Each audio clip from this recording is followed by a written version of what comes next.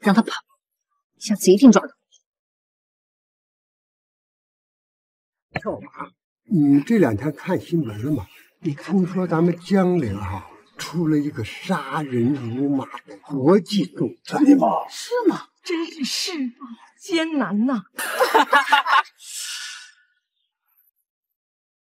哎呦，快点跑啊！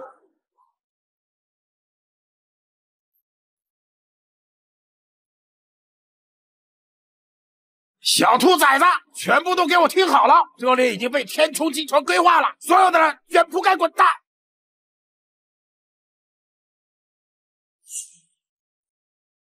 小子，你他妈耳聋了吗？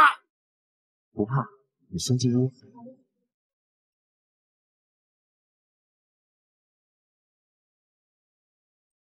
你们吓到了我的女儿，砸坏了我的桌子，立刻赔礼道歉。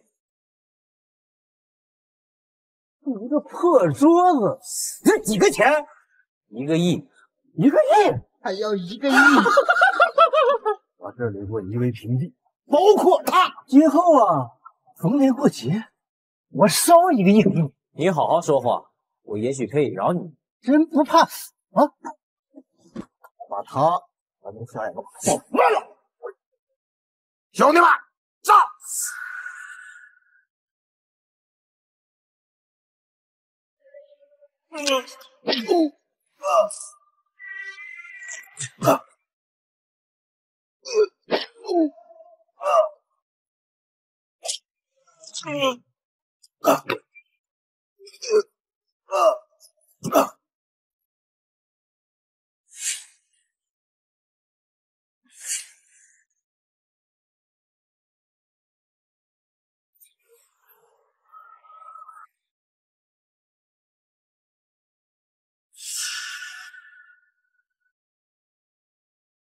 老子干死你！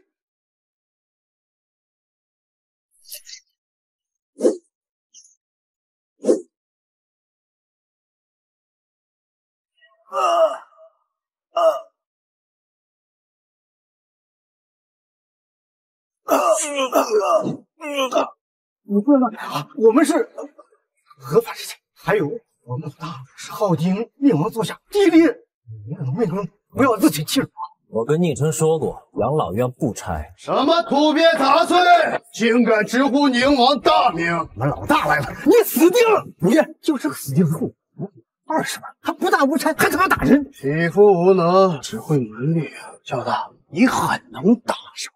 但是你惹错了人，立刻给我的人跪下道歉！他们先动手的，我正当防卫也要道歉。原来是我们人不对呀！当然。真不好意思，对不住啊！你这样，你呢跪下，求他们给你道歉。几年不见，没想到宁琛的重置又这么狂了。小兔崽子，你是真不知道这天罡，看着没？那个工厂价值1000个亿，隶属天穹集团。天穹集团那是宁王的，而我又是本次工程的监督。只要保证工程完善，别说我强压你，就算我把你们一个个的填土造坟，亦是在那弹指间。当真？你可以试试，这10年戎马杀你就跟杀鸡一样。既然如此的话，那我应该怎么做才能挽回现在的局面呢？还以为你这个小兔崽子骨头有多硬呢，想让我饶你也不是不可以。1跪下给所有人舔血，2自断四肢，3从老子胯下钻过去。可以。哎呀，同意吗？本草啊，孺子可教。这件功活对于你来说也是一种声望。你说的对，就怕有人不同意。你等我打个电话。有啊。喂，3分钟，给我来见我。这边，我马上滚到。爸，是谁的电话呀？出大事了！浩军的大主子，苏家的掌门人，快马上过便车。是，走。这江陵浩金一带为宁王独尊，我们五爷代理，这个臭农民工，你得请出大神。老子今儿把话给你撂这儿，今天谁来都不好使啊！就是天王老子来了，他也得在这儿给我眯着。是你。凌晨拜见三叔公。这老人家天命九鼎，怎么给这个农民工下跪啊？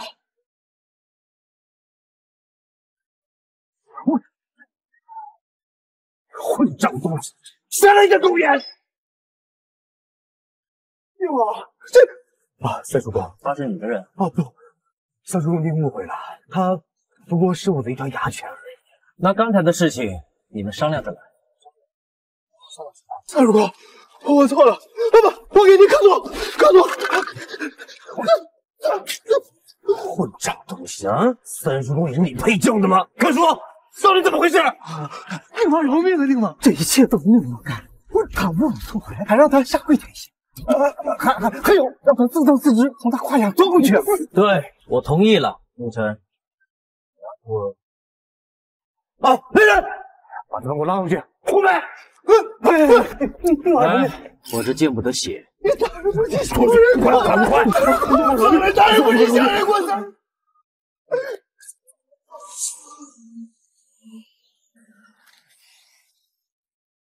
老婆，3年了，樱花岛树就要建成，到时候这里所有的樱花都将为你绽放。苏怀，刘总对你的考验已经结束了，恭喜，失败了。这是离婚协议，签了它，从此你跟刘总一别两宽。秦助理，你说什么我听不懂。那就长话短说吧。3年前，刘总出了车祸，重伤昏迷，但他没有死。什么？那场葬礼都是假的，都是柳家演给你看的，只为让你死心。刘总和刘老爷子以3年为誓，刘总以为他的离开能够激发你的斗志，重塑你的人生。他想带你光明正大的踏入柳家，可是没想到你呀，从此一蹶不振，混得连条狗都不如啊！所以他真没死。收起你那廉价的深情吧啊！刘总想要的不是这个，刘总想要的是你能像个男人一样，哪怕你是个月入5000的白领，也够让人刮目相看的。他骗了我那么久，总该给我个理由吧？理由？你凭什么？多年前，他为了跟你在一起，不惜与家族决裂，而你呢？你拿什么回报他？除了一无是处，还是一无是处。睁大你的狗眼看看，在你身后的是价值1000亿的樱花岛树，这可都是刘总筹建。他现在已经站在了万人之巅，而你小小的燕雀，安能与鸿鹄相提并论呢？你们已经不是一个世界的人了。队伍签字吧。这么多年的感情，竟然用骗局画上句号。离婚可以，但我需要一个解释。解释？好啊，那就让刘总过来看看，看看你这副穷酸落魄的样子，他会作何感想？不要自取其辱。我和他的距离不是你们用肉眼能看见的。现在立刻让他来见我。你这个臭农民工，你有什么资格？柳宣飞不出现，这份协议我是不会签的。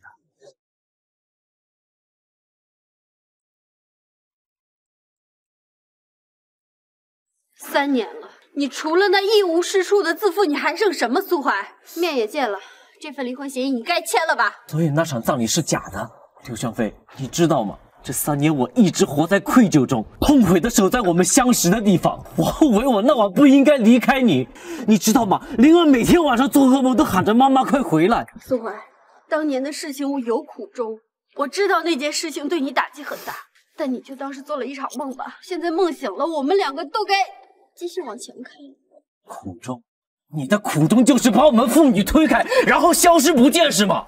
柳小飞，你有苦衷你可以跟我说啊，我苏怀有能力为你。够了，你有什么能力？我想要的你什么都给不了，我指望不上你一点。所以我在你眼中竟是这般没用，那我为你准备的礼物也是没用的。礼物？这堆破铜烂铁，还有那个破房子，就是你给刘总准备的礼物吗？苏怀，我已经不是20岁的小姑娘了，你对我的深情告白，就像你这身衣服一样廉价。所以你是觉得我穷才要和我离婚的吗？这份协议你到底签不签？如果这是你想的，签。小飞，灵儿真的需要一个妈妈。我知道你喜欢樱花，你可以再等3天，3天之后，这里2000亩的樱花都将为你绽放，届时你就可以知道我的真实身份。真实身份？你不会是想说你是镐京第一家族苏家的三少爷吧？哦不，应该说是被赶出家门的不孝子孙。苏瑞元，三叔，别来无恙啊！当初你干下畜生不如的勾当，老爷子心软放过来了。没想到你贼心不改，来到江陵，竟然又调戏起了柳家大小姐。苏怀，我都知道了，你就别在这里自取其辱了。菲儿，我之前跟你说过，这个废物如果知道你乘龙而上，当上第一女总裁，他是绝不会善罢甘休的。你也看到了，他现在如此纠缠，就是不想让你甩了他。毕竟在豪门吃软饭和在工地搬砖相比，谁都选择前者。我知道了，你这般纠缠，就是想要离婚补偿费是吧？我给你。在你眼里，我就是这般下作。来之前，老爷子已经跟我说过了，让我跟柳家多亲近一点，而且柳家老爷子也答应过我，等你们离婚以后，就把他许配给我。所以你跟我离婚，就是因为他。随你怎么想。5年前我不顾家人反对，义无反顾的跟你结婚，可现实呢？现实就是你什么都给不了我。我还记得那年，你说你想吃北城的烤鸭，我冒雨骑了30多公里，我给你买了。你说你胃痛，我背着你跑了7家医院，见了9个。够了，苏怀，这些都不是我想要的。你这般纠缠，就是想要钱是吧？我再给你加500万，行吗？所以我们5年的感情只能用钱来衡量了吗？我们第一次约会的时候，我还记得你说人有钱就会变坏，所以我舍弃了一切虚荣。你除了苏家气少以外，还有其他身份？我的身份不配闻。苏怀，我不想再听你这些天方夜谭了。这样吧，2000万，你现在立刻把协议签了，这块玉佩还你。当时你送我的时候，你跟我说这是你的传家宝，浩瀚地灵社，绝世无双。但是苏怀，这不过就是一块破石。你确定？菲儿，我有一块帝王玉，明天的林家盛宴上会送给你，到时候权贵云集，你一定会闪烁全场，成为名家榜首。苏怀，你看懂了吧？这个就是我们的差距。差距？你不会真的以为柳家问鼎4大家族？当然不是，柳家走到现在，成为江陵4大家族之一，除了菲儿的才干，还有我的加持。哦，等等，你不会是想说菲儿得到的一切都是你给的？没错，柳家的荣华都是我给的，至于你，只是一个鼠辈。苏怀，你疯了！你居然对苏公子无礼！你以为你是谁啊？你是富甲一方的宁王，还是绝世无双的战神李林甫？就他们2个，给我提鞋都不配。苏怀，你别做梦了，你现实一点好不好？不准你们欺负我爸爸。灵儿，我是妈妈，跟着他让你受苦了。妈妈已经为你找了全世界最好的医生，你和妈妈走吧。可是爸爸和二灵儿不想离开。苏怀，你但凡还有一点良心，你就知道灵儿跟着你，她只会受苦，只会成为同学的笑柄。柳湘飞，你太自以为是了。灵儿需要的是陪伴，而你从未给过她。苏怀，论白日做梦，你当属第一呀，自己什么实力不清楚吗？废物，苏柳2家联姻，到时候你女儿管我叫爸，菲儿也是我的长子，而且我会让菲儿知道什么才是真正的男人。狗是用来看家的，若想当主人，下场只有一个，就是死。苏怀，你放手！菲儿，这废物真是不可理喻！我刚才说让他把孩子还给咱们，结果他……苏怀，真是太让我失望了！你除了无能狂怒，你还能做些什么？无奈，你们不可估量。你给我等着，早晚我会把灵儿带走的。灵儿，你放心，妈妈很快就把你接回家。三叔公，方才那个人真是柳贤妃吗？他们竟敢……罢了，通知江城所有人，明天江城4大家族封禅大典，我会亲自参加。遵命。柳家晋升4大家族，全凭您一句话。若是柳贤妃知道明日封禅是您的话，对了，三叔公，您父亲现在正在等您回消息，他迫切希望您回归。现在苏家后继无人，苏家和我早无关系。明白了。那由您亲自监督斥资1000亿打造的樱花工程，还要继续送给柳家吗？我看他们就是一群白眼狼。当年四海内乱，我带领天神殿众人镇压，重伤陨落于此，是柳湘妃不顾一切救下了我，而这些本来就是她的。明天过后，我跟她两清。唉，这些年你为了补偿柳贤妃，暗中资助柳家，他们才有今天的成就啊。如果没有您的庇护，柳家那些酒囊饭袋，给他们再多也是枉用。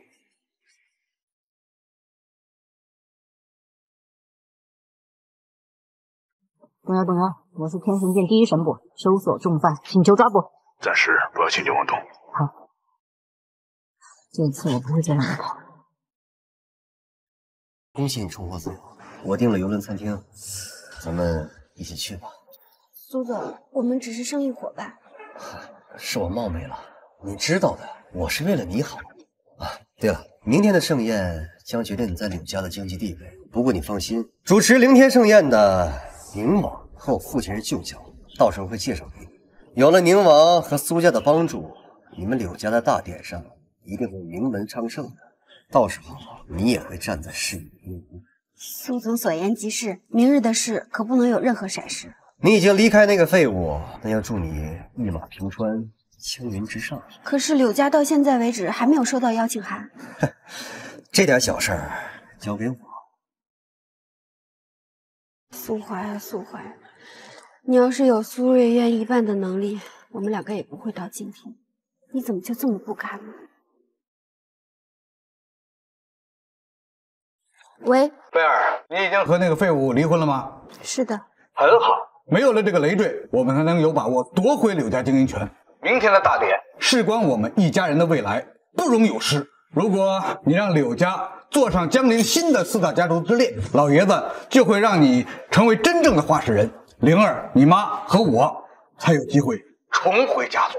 你放心吧，我不会让你们失望的。很好，灵儿，你就快跟妈妈回家了。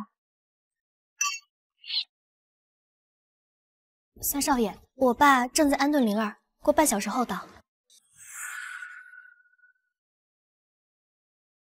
刘总，这狗皮膏药居然跟到这儿来了，真是厚颜无耻啊！我跟他已经彻底结束了。您觉着你跟他结束了，可某人不这么想啊！垃圾，你到这儿来干什么？我们刘总已经跟你结束了，你能不能别像个赖把狗似的赖着不走啊？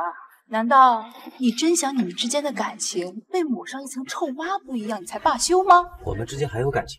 也对呀，像你这样的垃圾，满眼都是污秽。你除了用孩子留住我们刘总之外，你还会干什么？说吧，你们两个怎么混进来的？谁说我混进来的？此等大业，非身价10亿不得入内。你这样的农民工，你有什么资格？苏怀，这里不该是你来的地方。趁着我还没有把安保人员叫来轰你走，你赶紧出去！我光明正大来此，谁敢轰我？光明正大，废物，你还真是恬不知耻。要不是这人山人海，安保分神，就凭你也配在这儿了。他这种人我可了解透了，乞丐啊，哪里人多你就出现。你告诉我，你想要什么，我都可以施手。我要的，你给不起。苏怀，你究竟想要干嘛？今日对我和柳家都十分重要，我答应给你的1分都不会少。你赶紧离开。刘小姐真是阔气啊！可惜你不知，你所拥有的一切都是我给的，只是我不屑所回。你非要这么执拗吗？哎呀，还没看出来，他就是贪得无厌，想要更多。给脸不要脸！保安，等等，苏怀，你实话实说，你究竟怎样才能善罢甘休？你怎么才能把孩子给我？我看不肯罢休的人是你吧，柳小姐。不要试图惹怒一个曾经深爱过你的男人。要知道，你们柳家能有今天，全仗着他。这位小姐说的可真对，如果不是当初我离开他，我也不会成为今天的自己。柳家本来就是一个普普通通的家庭，无人问津，突然登顶高峰，就连镐京宁家也对其另眼相待。你就不想想，因为什么吗？当然，还不是因为我。威尔，别太单纯，小人的话不足挂齿。苏怀，事到如今，我就不得不拆穿你的谎言了。今天柳家名门封禅，你偏偏在这个时候出现，莫非是要让柳家坠入深渊吗？你真是这样想的？真这么认为？吴总，他就是借你的仁慈来为自己的卑鄙做资格罢了。他这样天生卑贱，要不然怎么会被镐京的苏家贬为弃子？哦，说到这儿，我不得不提一句，你们知道苏怀为什么被赶出苏家？想当初苏家一门19叫天下，可偏偏到了这里造化弄人，弄出来一个出彩的不明的废物。你们猜猜，这个废物是谁呀？就是我们苏家三少爷苏怀你呀！废物，还不快死！一群鼠犬，就无知无畏，张大你们的狗眼看清楚，站在你们面前乃是举世无双、大楚共主的人。你他妈敢打我！打你都是轻的，信不信我割了你的舌头？你这废物啊！你还蛮有本事的，这么快就换了一个佳丽。姑娘，我看你单纯，不跟你一般计较。不过我奉劝小人无耻，别到时候连骗钱骗色哭都找不到。有眼无珠，你不懂你面前的这个人乃是尔等奉若神的存在。他要是神，我他妈就是玉皇大帝。你知道我是谁吗？不管你是谁，和他相比，我都如蝼蚁。够了！苏怀，你们赶紧离开这里，不然等会儿我就让安保人员轰你们出去了。刘总，跟他们废话什么？保安，把他们轰出去！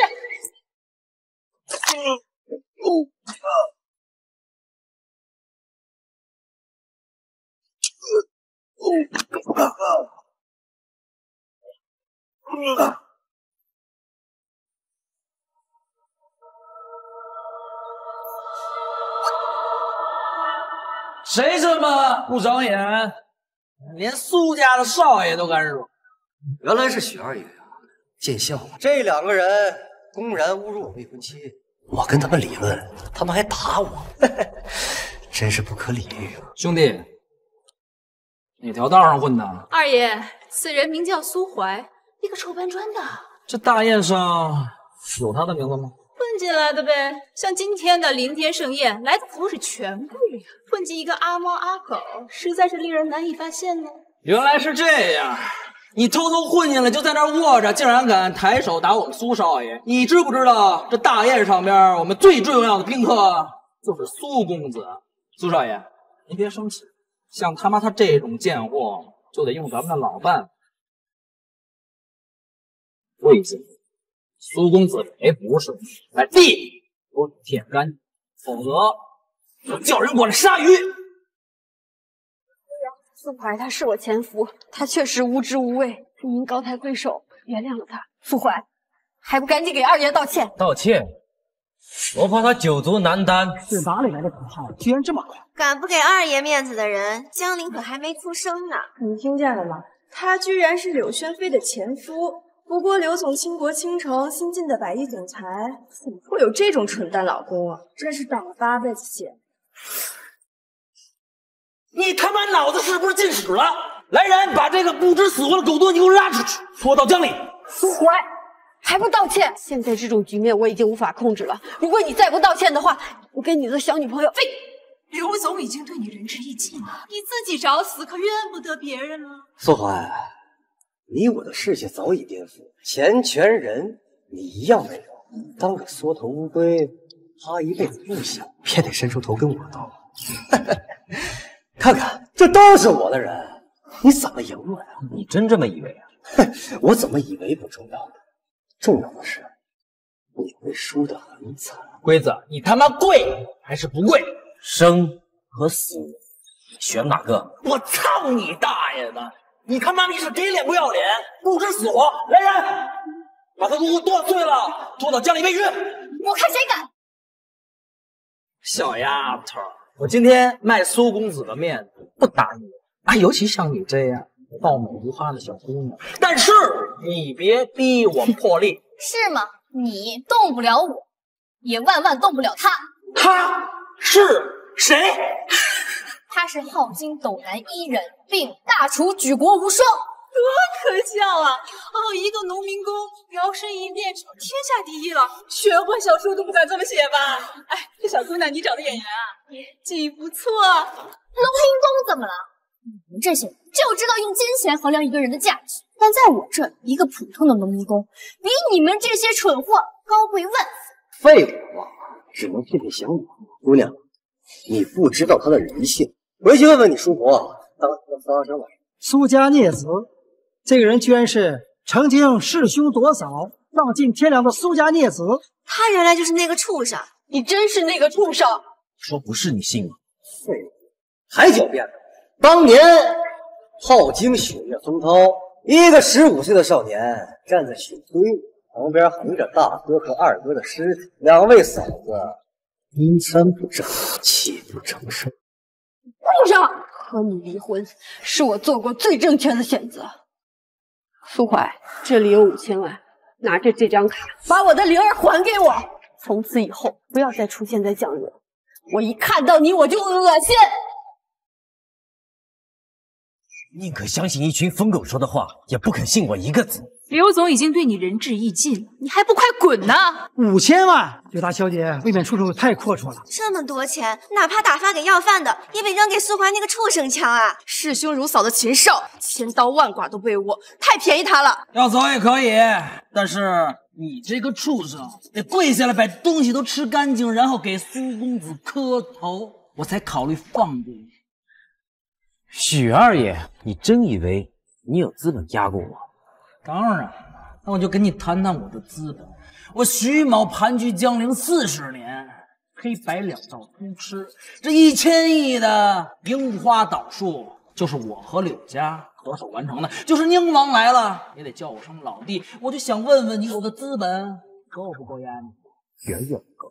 二爷，跟他废什么话？赶紧把你手下叫来，带下去。今天大典有很多贵客，一会儿宁王也来，别到时候坏了我的好事。来人！我看你们是吃了雄心豹子胆了。三少爷是我父亲的座上宾，你们谁敢动他一根手指头，我宁家灭其满门。这个闺女是宁王的人，你跟宁王什么关系？我是宁宇，我爸是泰山王宁琛。嘿，宁家大小姐呀，你这宁王是我大哥，他对我有恩，咱俩是一家人。你看这事儿弄的，他不是是吧？给我个面子，苏公子，这事儿就过去，行吗？过不过可不是你能断言的。三少爷，请您说个话。想要息事宁人也可以啊，你跪下来。把它舔干净，我可以考虑息事宁人。疯了吧你这个废物！你让二爷跪下来舔酒啊！这个人简直不知死活，居然要压许二爷一头。他就是仗着宁大小姐撑腰，所以才敢这般乱来。我说你怎么这么猖狂呢？原来是摊上宁家了，畜生！我刚才放你一马，是我看在宁大小姐的面子上对你既往不咎，你倒他妈骑我头上来，你丫自己是他妈老几啊？别急，我话还没说完呢。你把它舔干净了，我可以留你半条命。真有意思，这个小畜生要捅破天了。接下来二爷可是要发飙了，这宁大小姐也未必保得住他。你是不是没睡醒啊？知不知道自己在说什么？还有你，跪下来，绕这里爬一圈，然后把你刚才编的故事解释清楚了。苏怀，你闹够了没有？我不知道你是怎么傍上宁家的，但既然有人对你的过去不介意，就应该安分守己。柳小姐，我想你是误会了，这场大宴就是我宁家为了苏三少爷特地设的。别说他让一条狗跪下，就算是杀，也杀。宁宇，你小我不跟你一般见识，但是这样的话要是让宁王听见，小心你我俩家关系破灭。是吗？爸，你刚才都听到了吧？那么你的意见是什么呢？我爸说了，会立马撤出对于许家的投资，另外会以天穹集团的名义封杀许家。你这是开玩笑呢吧？1小时内，许家将会在江陵被除名，而你便会是一个废物。宁王是我大哥，论辈分，你还得叫我一声二叔呢。二叔刚才做的不对，我跟你赔个不是。还有你这个苏怀，对不起，懂了吧？宁家养了你3年，就是让你站着跟我说话的，跪下！是，大侄女，叔不也是为你好吗？就这孙子，他猪狗不如啊！他，我跟你说，我真的是怕他以后伤害你。瞎了眼！哎呦，到现在都不知悔改。宁小姐，许二月没有错，他是对你好，你是不了解这个废物，所以才会被蒙蔽。是，大小姐，你息怒，行。你的意思是我错了？宁小姐，天穹集团有我苏氏1/3的股份。我告诉你，今天我在这儿，你动不了雪儿。一个外姓的养子也把自己当做苏家的主人了，而真正的主人现在就站在这里。你说的是他呀？10年前他被赶出苏家，他现在就是一条丧家之犬了。谁是主人，谁是狗，马上就会揭晓。你确定要跟我斗？你错，是你没资格跟3少爷。是吗？那我倒是要看看你们苏家的3公子到底是什么货色。来人，这里是价值1个亿的东西，我给你2个选择：第一，跪下求我，我可以赏你；第二，我让我的手下砸死。怎么样，废物？选吗？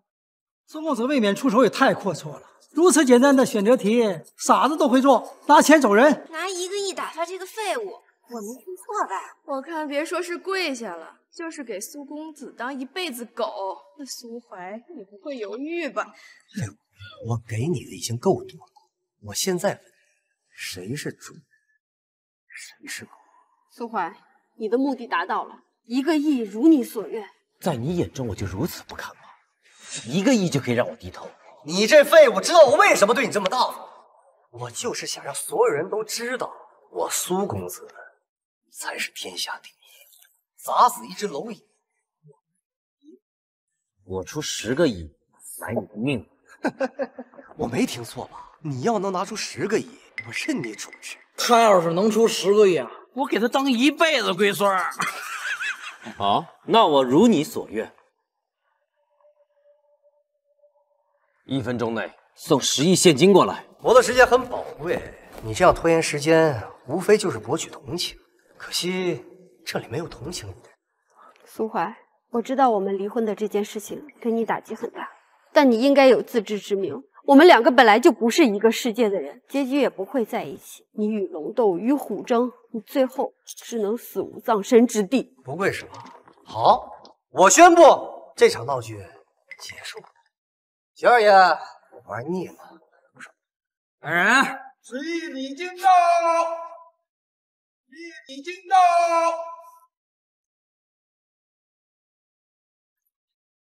主人，10亿现金，一分不多。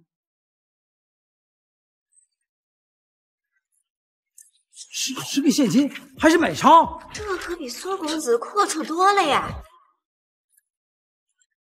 妈是真潮！这么多钱，你哪里来的？偷来的，抢来的。苏怀，你10亿美金已经到了，你们2个自行狗命吧。废物，想让我当狗，凭你们做梦吧！来人，把他们都给我抓了！徐二，你不服输也就算了，现在还得咬主人，你是活腻了吗？大小姐，你为了一个小白脸就敢断我生路？今天我一定先杀了他，再给宁王谢罪。一切都是为了你好。我说，还不上把他给我干掉！大哥，这个狗东西，他大闹宴会厅，还对令千金图谋不轨，我正要教训他，给咱们大侄女出气呢。狗东西，你说的是他吗？当然，大哥，她是一苏家的弃子，犯我不可饶恕的罪过，现在还欺哄大小姐，甚至伤了苏公子。我正要废了他，把他扔江里，已经想多了。许二爷说的没错，这废物公然骚扰我未婚妻，所以我还是劝魏千金退敬而远之。大哥，你要是觉着我这事办得不妥，我把他们家人一并抓了，严刑伺候。什么？你的意思还要动他的家人？您别怪我歹毒，对付这种烂鱼臭虾，就得一脚给他踩到脚底，杜绝后患啊！下野的东西，看来封杀你许家实在是太轻了。大哥，我也是为了宁小姐着想，苏怀这样的败类一定要根除，否则他一定会祸害宁家的。来人，将许氏家族流放西疆，打断许二双腿，全打！什么？大哥，这中间是不是有什么误会？大哥，我跟了您20年，您不能这么对我呀！宁伯，看在您和我父亲是老相识的份上，许家一门何不往后一念？因为这个废物，咱们闹得这么不愉快，我好不有面子。你算个什么东西，也配和我攀交情？还有你，跟了我20年了，应该知道我的脾气。你可知道他是谁？又可知他在大楚具何地位？是啊，他曾经是风光无限，但现在他就是个窝囊废。你们认为的不过是三叔公不屑过往舍弃的身份罢了。我怕我说出来，一个一个的丢魂丧胆。父怀他还有第二重身份啊！我知道了，大哥，原来跟宁小姐早在一起了，是小弟有眼无珠，没认出来，这咱宁家的女婿，我这就给他赔不是。完了，来呀，把这位许二爷拉出去。大哥，我错了，大哥别这样，大哥。苏怀，许二爷好歹是宁王的兄弟，你这么做就不怕他的手下的鱼胆接上去？现在轮到你了。苏怀，你摊上宁家千金，又有宁王这么一个靠山，你确实有资格站在这儿。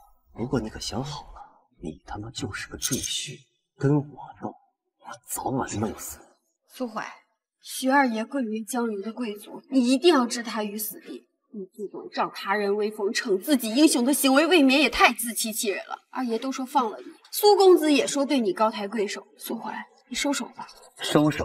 你有什么资格劝他收手？宁王，我柳家作为新的江陵4大家族之一，不管过去还是现在，我都有权利劝苏怀，让他不要一错再错，这不过分吧？宁王，忘了介绍，这是我的未婚妻，柳家是这次大典上的1位。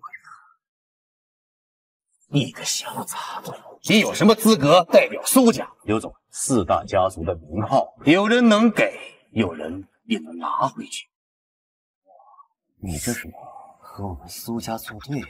第一个苏家养子，我有什么可怕的？老爷子年迈，苏家的琐事都由我和我父亲掌管。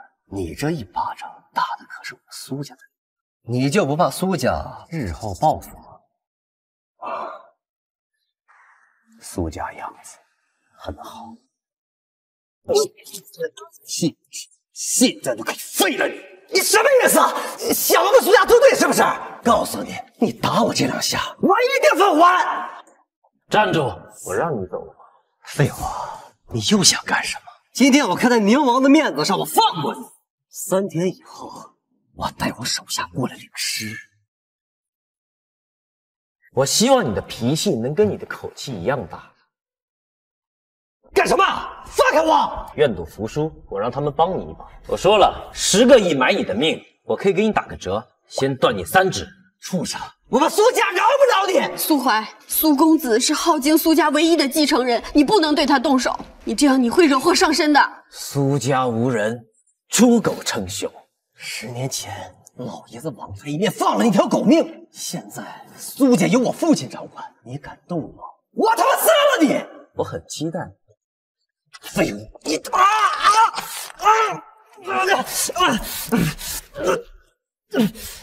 刘香飞，你不是想知道我今天为什么来这里吗？那我现在就告诉你，你们柳家能有今日，全靠我暗中资助，而我做的这些，只为偿还当年的恩情。现在我宣布。 天穹集团旗下价值1000亿的樱花岛树，过继柳香飞名下。从今往后，元气。废物！你有什么资格命令天穹？真以为自己是苏家掌门人吗？你说对了，这位正是苏家的掌门人。苏丽渊，你应该不知道，很多年以前，苏家老爷子已经把天穹集团的1/3的股份转让给三叔公，可惜三叔公不稀罕。 爷爷不可能纵容这个畜生的。苏怀，你真是苏家的掌门人吗？现在你能相信我？菲儿，别跟他胡说，他就是一个厚颜无耻的人渣，真是聒噪！来人，把他舌头给我割了！走！江陵4大家族见过苏公子。你们可终于来了。李山，给苏公子包扎一下。宁王，您息怒。这苏公子是镐京苏家正统继承人，您为了这个废物如此羞辱他，实在是有失公道。 我叶家作为江陵4大家族之一，不服啊！苏怀乃燕蝼蚁，安内我镐京贵胄苏公子下级评论。宁王，你三思啊！若是宁王执意要废了苏公子的话，那就先把我们几个除名了吧，否则我们江陵4大家族很难向苏老爷为我交代，横竖都是一死。放肆！你们几个要拿苏老爷子来压我了？不敢不敢。我们知道宁王您乃国戚，自然不敢造次，但是还是要提醒你一句，苏瑞渊乃是苏家下一代掌门人，我们不想得罪您，但是更不想得罪苏家。你们还是想保全他是吧？宁王，您息怒，我们的确是要护着苏公子，也要为他主事。叶家勉强可以代表相邻4大家族说上句话。苏怀，你这般对待苏公子，实在是不知好歹。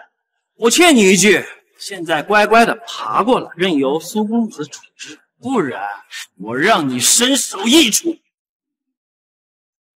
苏怀，你不是很牛逼吗？今天我就要扯下你的面具，让大家看看你是一条什么烂鱼。现在4大家族都在，你他妈动我一下试试。今天就是你的忌日，明天就是你的哑巴想压的节。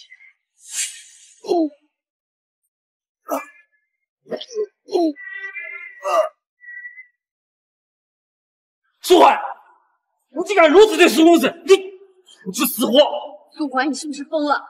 宁王，这个苏怀纵是您的赘婿，你也不该让他如此胡作非为。先是让雪儿爷跪下，现在又把苏公子给废了。他这是在挑战我们的底线啊！宁王，今天你不能护他了。有眼无珠的东西啊！别说是废了他，就算是杀了他，那有种啊！你们几个难道真要为了一只狗而出头吗？我真是活腻了！宁王，我们不是这个意思，但是他打伤了苏公子，这个账我们必须要讨回来。你要什么交代？别的不要，至少你这2条胳膊得留下来吧。哎，除了这个，还有别的办法吗？也有，把命留下。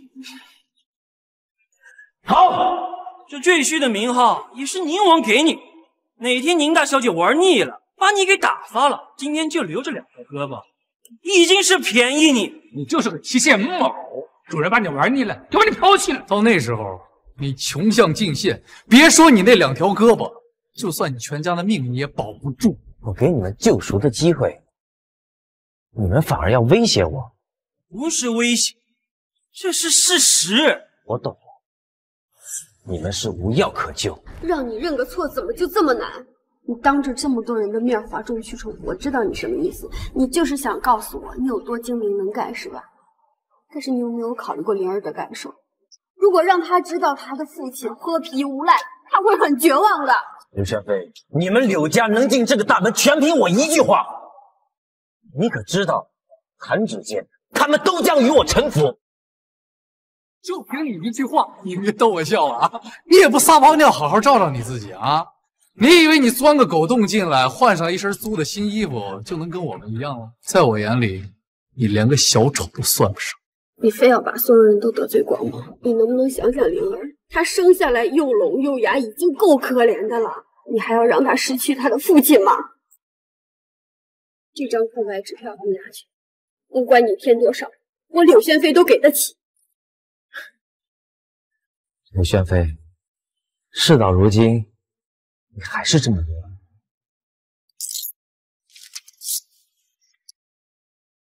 是我冥顽不灵，还是你胡搅蛮缠？我不知道你是用什么卑鄙龌龊的手段派上宁家的，是不是当初我们相知相识，也是你精心设计过的？今天是我柳家的大典的日子，如今闹得这样，这就是你给我的礼物吗？好，我现在就告诉你，为什么这樱花岛上种下2000亩樱花，只因为当初你一句“陌上花开，可缓缓归矣”，你骗了我3年，一句解释都没有，然后消失的无影无踪。殊不知这3年来，我每分每秒我都在想着我还能为你做些什么。全且不说我全力资助你柳家，单凭着10里花章、凌天盛宴，都是为你而备。可你辱我、恨我、不屑于我，将我如草芥一样的丢掉。至于灵儿，你有尽过做母亲的义务吗？你根本就不配拥有她。刘总，不是每个女人都像你那么幸运。我承认，我一直都仰慕苏三少爷，但试问，这世间有哪个女子不憧憬他这样的强者？而你，我忍不止。你现在还不相信吗？你的梦太不真实了，你活在当下吧。你别再让宁小姐对你这么好，还要勉强为难帮你。其实他们都很宽宏大量，只要你道个歉、认个错，他们就会原谅你的。刘总，你也海涵，我们都是看在宁王的面子，所以一忍再忍。虽说鸿鹄不与燕雀争鸣，但是他打伤了苏公子，这个公道我们是应该要讨回来的。反正我把话撂在这儿了，宁家弃他之时，就是他的忌日。今日我们只是要你俩是哥们，改天出现什么意外，我们就不可知了。你听见了吗？这帮狗只要杀我，你还让我束手就擒，放弃抵抗？这不是你自找的。原本苏总已经给你退路，而你偏要跟他作对。而二爷那边本来你道个歉就可以，可是你却将他打成重伤，就连四大家族的人你也不放在眼里。刘香飞，到底是你眼瞎还是耳聋？我究竟做错了什么，让你对我有这么大的误解？就算你很生气，他们是惹了你，但是你也不能当着这么多人的面让他们下不来台啊！这个道理你不懂吗？你的意思是，谁强谁有理，谁有钱就可以为所欲为？不然呢？所以你信他们？他们一句废话，你当作至理名言。我说我大楚无双，你竟当放屁。很好，谁对谁错，我现在就证明给你看。你一个卑微赘婿，装什么天下第一？没有宁家的撑腰，你就是蝼蚁。你们要玩，我奉陪到底。2分钟内，周家、陆家、叶家在大楚除名，另外再准备3具棺材。安家。老子纵横至今，除了苏老、宁王敢和我这么说话，你可是第一。你觉得你比他们更尊贵吗？这个世上不会有这样的。我周氏集团啊，经营了30年，现在贵为江陵4大家族之一，第一个电话就想扳倒我。小子，让牛皮吹上天了吧？宁王爱你有加，对赘婿来关照，但也不会因为赘婿牺牲江陵所有。穷人乍富，自命非凡。可惜宁王耐心有限，不会允许他胡来的。走着瞧吧，他马上就要原形毕露。爸，他们再这样胡闹下去，迟早会连累到我们宁家的。什么？叶家股票崩盘，银行账簿被查封，这我破产了？不可能！整个江陵，谁能动得了我叶家？这不可能是这个废物！哎，老六，什么？我周家的商场被关了？他法院的人来干什么呀？我违法经营，他们要抓我！你说什么？经济犯罪？我被通缉了，有啥破产了？我不是在做梦。你看在我多年为苏家效力的份上，你大有大量，放我一条生路吧！我知道这一切都是你授意的。宁王动的手，我就说这个废物哪来的那么多流量？宁王护女心切，虽然苏怀只是宁王家的一条狗，但宁王也是要追讨。看来宁王要来真的了。宁王，你为了一个赘婿，这样断我们的生路吗？啊！宁王，我知道错了，你放过我们周家。村主婆，你们这场闹剧，本王连王位都保不了。我要是趁三叔公没发飙之前，赶紧滚出去！三叔公，宁王，这不对呀！他就是一个赘婿，你不能这么对我啊！你认错人了吧？他就是苏家的弃子，工地上搬砖的活，他就是个废物啊！家主，外面有人送来3口棺材，说是为你们准备的。宁王，这不对，这不对呀！我都已经给你下跪了，你不能因为一个赘婿就把我们赶尽杀绝，这不公平啊！来呀，这个破话太多了，老子去天损！等等，看样子他们还没玩够，我们继续。三叔公，他们是我管教不严，要不由我。什么时候这么多罪？这个人到底是谁？居然连宁王都敢动手！宁王何许人也？他居然敢打他，怕是9族都要遭殃了。三叔公，我知道错了。你这个混账！你知不知道你犯了多大的罪啊？宁王可是国之栋梁，我们整个江陵都要倚仗他。你竟然敢打他，你就不害你9族被诛吗？明日叶某就算是凭下一切，你再不长眼东西，就地正法，不会让你这跳梁小丑兴风作浪。对，老子杀了你们！够了！给我闭嘴！出火！爸，这件事情本身错就在我们，而且天神殿最忌讳的就是公法。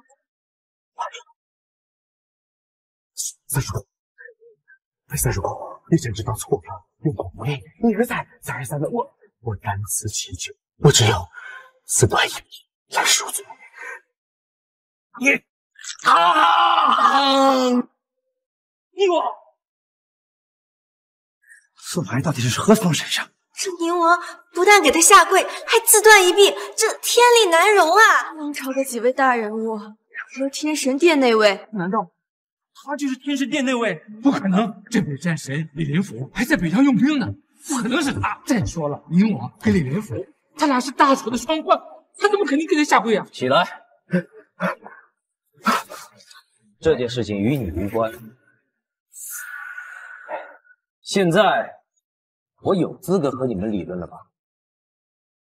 哎，事已至此，不如放手一搏。诸位在场的江陵贵友，唇亡齿寒。我叶家作为江陵最大的家族，这些年给大家做的贡献也是有目共睹的吧？如果我叶家没了，那紧随其后的没有的就是张家、李家、王家，在场的每一个人。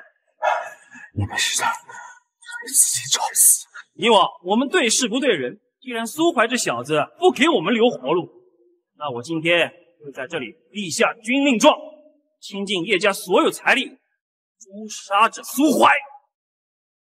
叶若说的不无道理，存亡此案。三叔公是什么东西？我们不认识，不管他有多厉害，在江陵也不能为所欲为。有叶家在，我们能赚更多的钱。苏怀能给我们什么？叶家有难，我陆家岂能坐视不理？苏怀废物东西，竟敢来金陵撒野！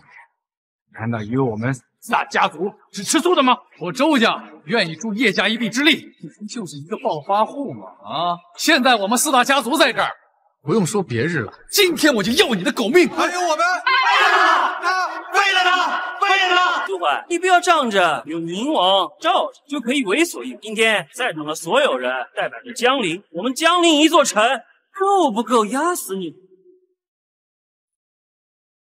不错，金陵应该重新洗牌了呀。刘总，你作为新晋的4大家族，难道不和我们共同进退吗？苏怀，我不管你是谁，你现在都应该向他们低头。你该收手。我问你，如果我早就站在云顶之巅，无人能及，你还会跟我离婚吗？废物！我不管你是谁，接下来你都会成为一具无人问津的尸体。刘总年轻貌美，要是哪天不和你一同过了，难道还让他守寡吗？不管你是谁，我只是想劝你一句，你现在该低头。我为什么要低头？我错哪儿了？更何况，如果我向他们低头，他们会放过我吗？还是说你也希望我消失？你在胡说些什么？根本就不知道我是谁，更别说他们这群乌合之众。哪怕真的有一座城池，压不住我。大难临头都不自知。好呀，那我现在就让你尝到这后果。今日叶家当先，诛其后路。还有陆家、江陵内外断其生路。我周家愿出全资，送他归西。这份投名状价值800亿，你可要收好，说不定在黄泉路上还有人与你指个路。区区800亿就想压我？哈哈，800亿还不够啊！能够让金陵上上下下所有人这800亿送你上路，已经是给你这辈子最大的面子。我最后再问你们一遍，你们确定为了一条狗倾其所有吗？确定，一定，肯定，今日必伏诛。苏怀，你个蝼蚁，想和天斗，你必死无疑。苏怀，你看到了吧？物以类聚，人以群分。你一个人，你斗不过他们。就算你是对的，他们是错的，又怎样？你终于承认错不在我，那又怎么样呢？结局又不会被改变。这个世界没有对错，只有手段、实力。废物，认栽吧。这就是你所谓的实力？临天盛宴，全流永聚，我和父亲携手，百名富豪，让你无路可退，这就是我的实力。废物，你怕了？你以为我们只是一些上不了台面的小喽啰吗？陆家和叶家同盟，抱歉，你扳不倒我们。乡巴佬，你是自己解决呢，还是我们帮？乡巴佬，你是自己解决呢，还是我们帮你啊？不必。告诉天穹集团财务部，按照我发的名单，一律封杀。哎呀，你到现在你还在装？你能联系上天穹集团的财务部？我看你最多就是给他们客服打个电话吧。原来你也知道我们叶家背后的顶头上司是苏家，是天穹集团吗？啊！镐京天穹集团势力庞大，就算是宁王，也只是他们的代理人之一。而且啊，他们背靠天神殿，这10年来，店主从来没有出现。江陵的所有商会、集团、公司都来自天穹集团，我们有天神殿庇佑，这就是我们的实力。瞎了你们的狗眼！苏三少爷，这是天穹集团的主人。他们作死，就让他们去吧。这场闹剧该结束。什么？我们公司被封停了，工程倒闭，管理层被抓。你在开玩笑吗？工程被人砸了，因为拖欠工薪，挪用公款。家主，不好了，江陵200多位富豪都被通缉了，这个已经上了新闻头条了。你胡说什么？头号罪犯就是你啊！我就要坐牢了。那他真的是天穹集团的主人？真的是你？你们这一群白痴啊！站在你们面前的人大出无人能，你们所有的一切都是天穹集团给的，而天穹集团的30%的股份来自于苏家，苏家真正的主就是30公苏怀。苏怀，别闹了，他早就被逐出家门了。我看这都是你的把戏，没事，老爷子到时候降的你承受不住。你可真是一条疯狗啊！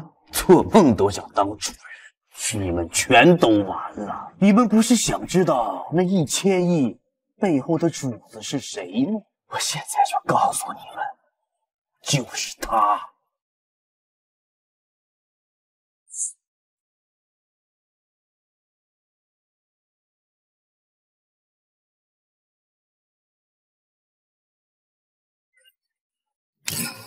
我不是在做梦吧？冥王会对他如此攻击，甚至还制裁，我们都错，幕后神秘的主人就是这苏怀。这下恨我呀！真是全盘皆输。不可能！如果他真是天穹的掌门人，那老爷子为什么没告诉我？我和我父亲又算什么？绝对不可能！是我有眼不识泰山，不知天高地厚。你可以收回叶家，只要你留我一条狗命。都是苏瑞渊的阴谋，我们认错了主人。对，我们太愚蠢了，是不是？对，是，都是苏瑞渊操，跟我没有任何关系。苏少爷，我现在就废了他。现在你肯相信了吧？你真的是苏家的掌门人吗？我早就给过你答案了。我之前我说过，我的能耐你无法想象。如果我之前知道你的身份，我是不会这样的。多说无益，你想要的，今日我一概都给你。这价值1000亿的樱花岛树我给你，4大家族的虚名我也给你，还有这满堂的风采我都给你，你满意了吧？今日过后，你我两清。打断一下，谁是苏怀？天下第一神母木子欣。传闻这木子欣可是仅次于镇北战神的第2名。天神殿的人素来神龙见首不见尾，这2号人物能够出现在江陵，简直是不可思议！我是天神殿的神捕，将你这个杀人大魔头逮捕。你现在跟我走吧。这位女士，你搞错了吧？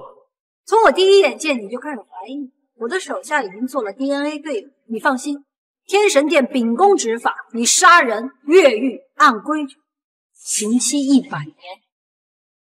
今天我心情不好，叫你的上级来跟我说话，马上！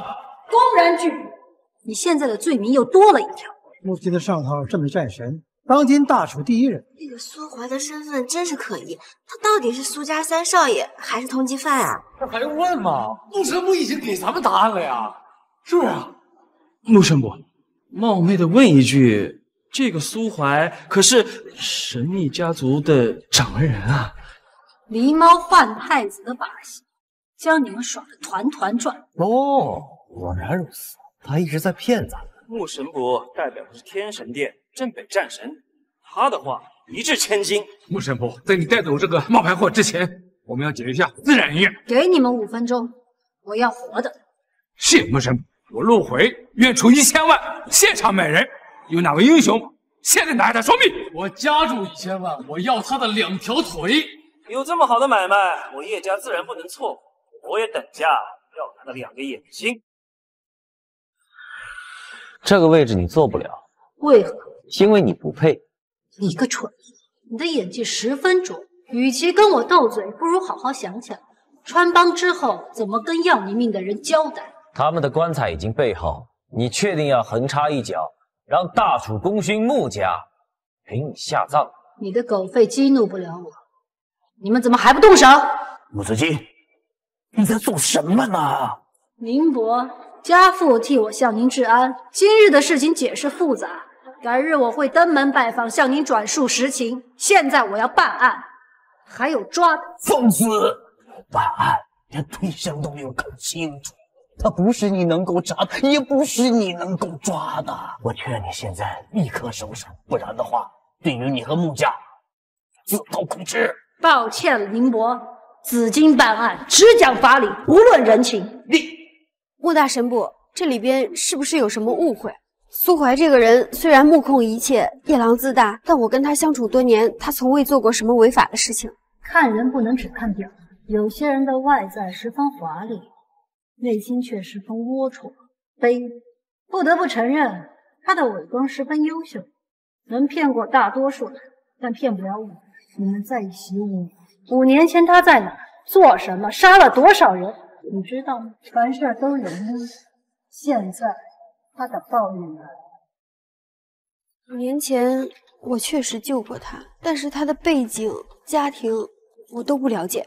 他叫无名，外号贪狼，美境第一杀手。只要佣金足够，无论孩子、老人、士兵、都统，他都下得去。10年前被镇北战神亲自抓捕，可不到5年他就逃了出来，重操旧业。现在恶贯满盈，我追捕了他很久。这种人渣，我会弄错了。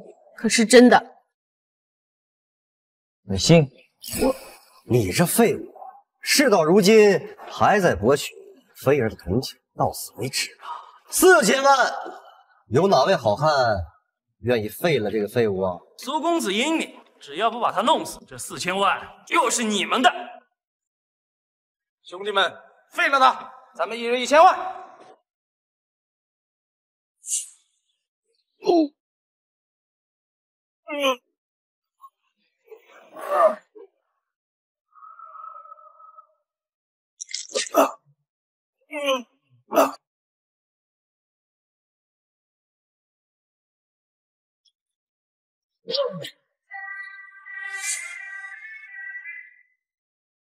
我说了，这个位置不适合。看在穆老爷子为大楚鞠躬尽瘁、急流勇进的份上，你今天犯下的事情暂且记下，但是通常很快就会还。你畜生！废物！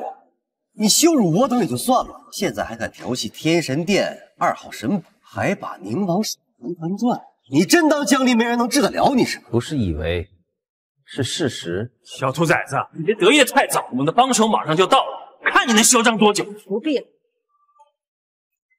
动摇，我是神捕，请求增援，让总督火速派10大金刚前来围剿重犯。10分钟内一定束手就擒。传我令，解除天神殿神捕权限，还有让他卸甲归田。你骗不了我，那我们就拭目以待。柳小姐，你现在看清楚他的真面目了吗？苏怀，原来你说的做的都是假的，原来你的过去那么不堪、狼狈，令人作呕。苏怀，你别再演戏了，你不过就是利用他人身份苟活的骗子罢了。没了这层身份，你还能大摇大摆的走在太阳之下吗？苏怀，你的良心不会痛吗？心痛？3年前你抛夫弃子，你不会心痛吗？偶尔因为失去妈妈而哭到失声救急发作的时候，你在哪里？我是否会心痛呢？你没有资格来指责我，你根本就不知道我为了你还有灵儿我付出过什么，你也不知道我失去了今天这个晋升的机会，将会给我带来多大的灾难。柳香飞，你还不知道吧？你和这众人想要的权力、财富，都来自于我的恩赐。活在角落里的住着，在这里装腔作势。木神卜说的不错，等10大金刚到场，就算你再能打，我看你能挺多久。如果不是今天凌天大宴，权贵云集，大家都要面子，否则我一声令下，我陆家门300多号保卫立刻保卫这里，每人一个唾沫就能淹死你。听见了吧？不要再做那些没有意义的挣扎了。方才你让我等尸鳖，让众人俯首，现在10倍富，哪怕你是臭虫，我也不将你拆解。哦，话说回来，我怎么可能喜欢上这个二手呢？他柳宣飞不过是我一个难得的猎物。等我得到柳家所有资产以后，就把他扔到窑子里，连同他的高傲一起摒弃。苏怀，你住手！你还嫌你闯的祸不够大吗？难不成你要在监牢里待一辈子，你才肯罢休是吗？我告诉你，别乱来！公子去医院！公子，畜生！你竟敢下如此狠手！还有你，柳家又完了！下眼的东西，听罪当诛！爹王，事到如今，你还要护着他？还有法律吗？我堂堂江陵，难道要让这个破皮在这耍无赖吗？这个酒店都没有保安吗？啊，为什么还不把他抓起来，乱棍打死？尊总，不，我陆家虽然得知你的事，但也惯养了7、8个下属，他们已经行动了。你演啊，你再继续演，我看你能演多久？当众杀人动手，死罪难逃。我建议你先接电话。不需要你提醒，废。我是02神捕，听到请讲。我是李林甫，你的职务被解除了，马上返回镐京，这是军令。另外，替我转告苏三少爷，我1个小时后回到江陵向他请罪。你说什么，舅舅？至今我保不了你，而且你爸已经同意把你许配给苏怀，3天后成亲。从现在开始，你必须听他话。你这贼子，跟我舅舅和爷爷说了什么？让我许配给你，快说，从实招来。难道苏怀是好奇穆家？岂不是？好了，够了！我代表唐山林家还有首府穆家宣布，这一次的宴会到此结束了。外面那100具棺材，耳朵各自去领。苏怀居然是大楚首府的女婿。镇北战神李林甫亲口所说，宁王坐镇，这下不会是假的吧？苏哲背后居然不是宁家，而是首府穆家，这也说明为何宁王一直向着他了。这误会，一切都是误会。苏怀，不，苏先生，这不是穆小姐，她让我们陪她一块演戏，跟你闹着玩的，这都是。对，我们4大家族平时就爱演戏。是啊，你看我们本来就是想给你一个惊喜，没想到是。苏先生，这我有眼不识泰山，不知天高地厚，我叶家为你穆家马首是瞻。这贼子到底用了什么手段骗过我父亲还有舅舅？子金，你给我闭嘴！穆家这群老狐狸居然用联姻巴结三叔公，我怎么没有想到啊！子金，你能嫁到苏家也是你的造化了。宁伯，你不用安慰我。我告诉你，我穆子金的男人须有盖世之才，你没有这个资格，也不配进入穆家。还有你的身份，我一定会调查清楚。但凡有半点可能，就算镇北战神为你开脱，我也一定会亲手将你送入。刘总，您父亲的电话。喂，什么？爷爷因为心脏病20分钟之前走了。好，我现在就回来。苏怀，我恨你，恨你！老爷子临终前留下了遗嘱，他说他从前有眼无珠，未识真龙。老爷子还说了，他坚决反对你跟苏怀离婚。我知道了，现在回去。等一下，你放心，事情我会搞清楚，然后派人退婚，你等着。退婚？你在玩火？是你在玩火？你不是想知道我是谁吧？我现在告诉你，旱地龙兽。解除你职务的人不是李林甫，而是我。可能除了舅舅，只有一个人有这个权利。你口中的那个人是谁？大厨第一神王，天神殿殿主。神雀，帮我查一个人。我们绝不能这样坐以待毙。门口那100多间棺材，都是给在场的江陵权贵准备的。这苏怀是要挑战我们整个江陵，我们江陵不能输。我立一份金令状，到时候歃血为盟，哼，交给苏老爷子镇战神武林府，足够让那废物碎尸万段。你没事吧？这点伤算什么呀？跟宁家覆没相比，不值一提呀。穆家这个老狐狸，他不知用了什么手段，他居然把穆子英送给了三叔公。哎，对了，玉儿，以后我们不可再犯任何错误了。那柳家那边怎么办？我们要如何处理啊？3年来，我们在柳家身上搭了数百亿，而且江宁、镐京那些顶级富豪无不以为柳家和天穹集团的关系匪浅，这次占尽了便宜。三叔公说了，大典过后，他和柳玄飞互不相欠。对了，告诉咱们的人，终止和柳家的一切合作。商场如战场，柳家没有了少爷的庇护，就是驴途羔羊，任人宰割。都不重要了。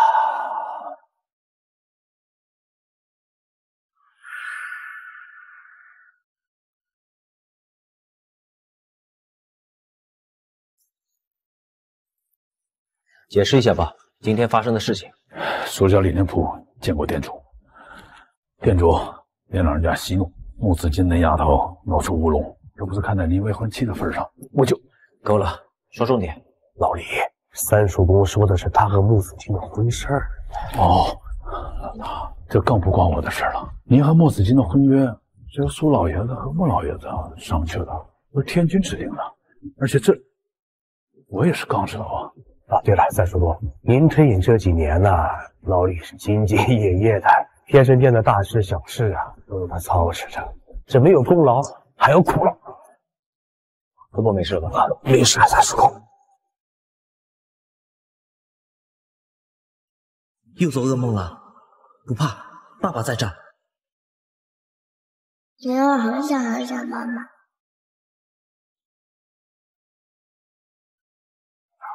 原谅我对这一次妈妈吗？苏怀，老爷子生前希望你能为他送终，现在你马上来一趟柳家。好，我马上来。大伯、二伯，对不起，我来晚了。你们来的不晚，你们要来的太早啊，老爷子走得更快。大伯，你这话什么意思？明知故问呢。明天盛宴上的事，现在已经人尽皆知了。因为你们2个废物的私情，不但让我们柳家丢失了成为4大家族的名分，还让老爷子活活气死。你怎么还有脸回来呢？爹，他说的是真的吗？爷爷到底是怎么走的？玄飞，别说了，他们就是故意的。爷爷根本就不知道凌天盛宴的事儿。老爷子的遗嘱说是把柳家的一切都留给你和苏。什么？闭嘴！那是因为老爷子病入膏肓，糊涂了。试问，我们柳家这么大的产业，怎么可能交给一个废物？再说，5年前老爷子竭尽全力来拆散他，不就是因为不喜欢姜文吗？柳玄飞，我告诉你，如果想让这个废物入我们柳家，除非我们都不在。要不是为了灵儿，你们以为我有闲情踏足这里吗？大伯，我跟苏怀还没有名义上的离婚，不管怎样，他算是我们柳家的一份子。不管怎样，我要带他来送爷爷最后一程。他送他？哼，我怕老爷子死不瞑目啊！大哥，咱爸临终前确实是再三叮嘱让苏怀回家。好了，老三，如果你再要替这个废物说话，那你就跟他一起滚。今天本来是我们柳家光宗耀祖、名垂江陵的好日子，可就是因为这个废物，让我们柳家在临天盛宴上败土。还有你说你爷爷这么相信你，甚至都把柳家的经营权交给了你，可是你们呢，却活活的把老爷子给气死了。我真的没有。你当我们都眼瞎吗？现在电视上到处都是柳家名落孙山的新闻，这不都是你们干的好事吗？老爷子驾鹤西去，有一半的责任都在你们两个废物身上，你们怎么还有脸来送他呢？大伯、二伯，这件事情没有办好，是我的不对。但是今天能不能先让爷爷下葬？以后的事情我来负责。你说的倒是好听，这原本价值1000亿的樱花岛树的合同你还没拿回来，4大家族的名分你也丢了，现在还让我们相信？怎么可能呢？除非你愿意把柳家的经营权交出，然后带着这个废物滚出江陵。你这个废物，你笑什么？作为子女，你们不为老爷子善后，反而在这演戏争权，真不屑为人子孙。你回家！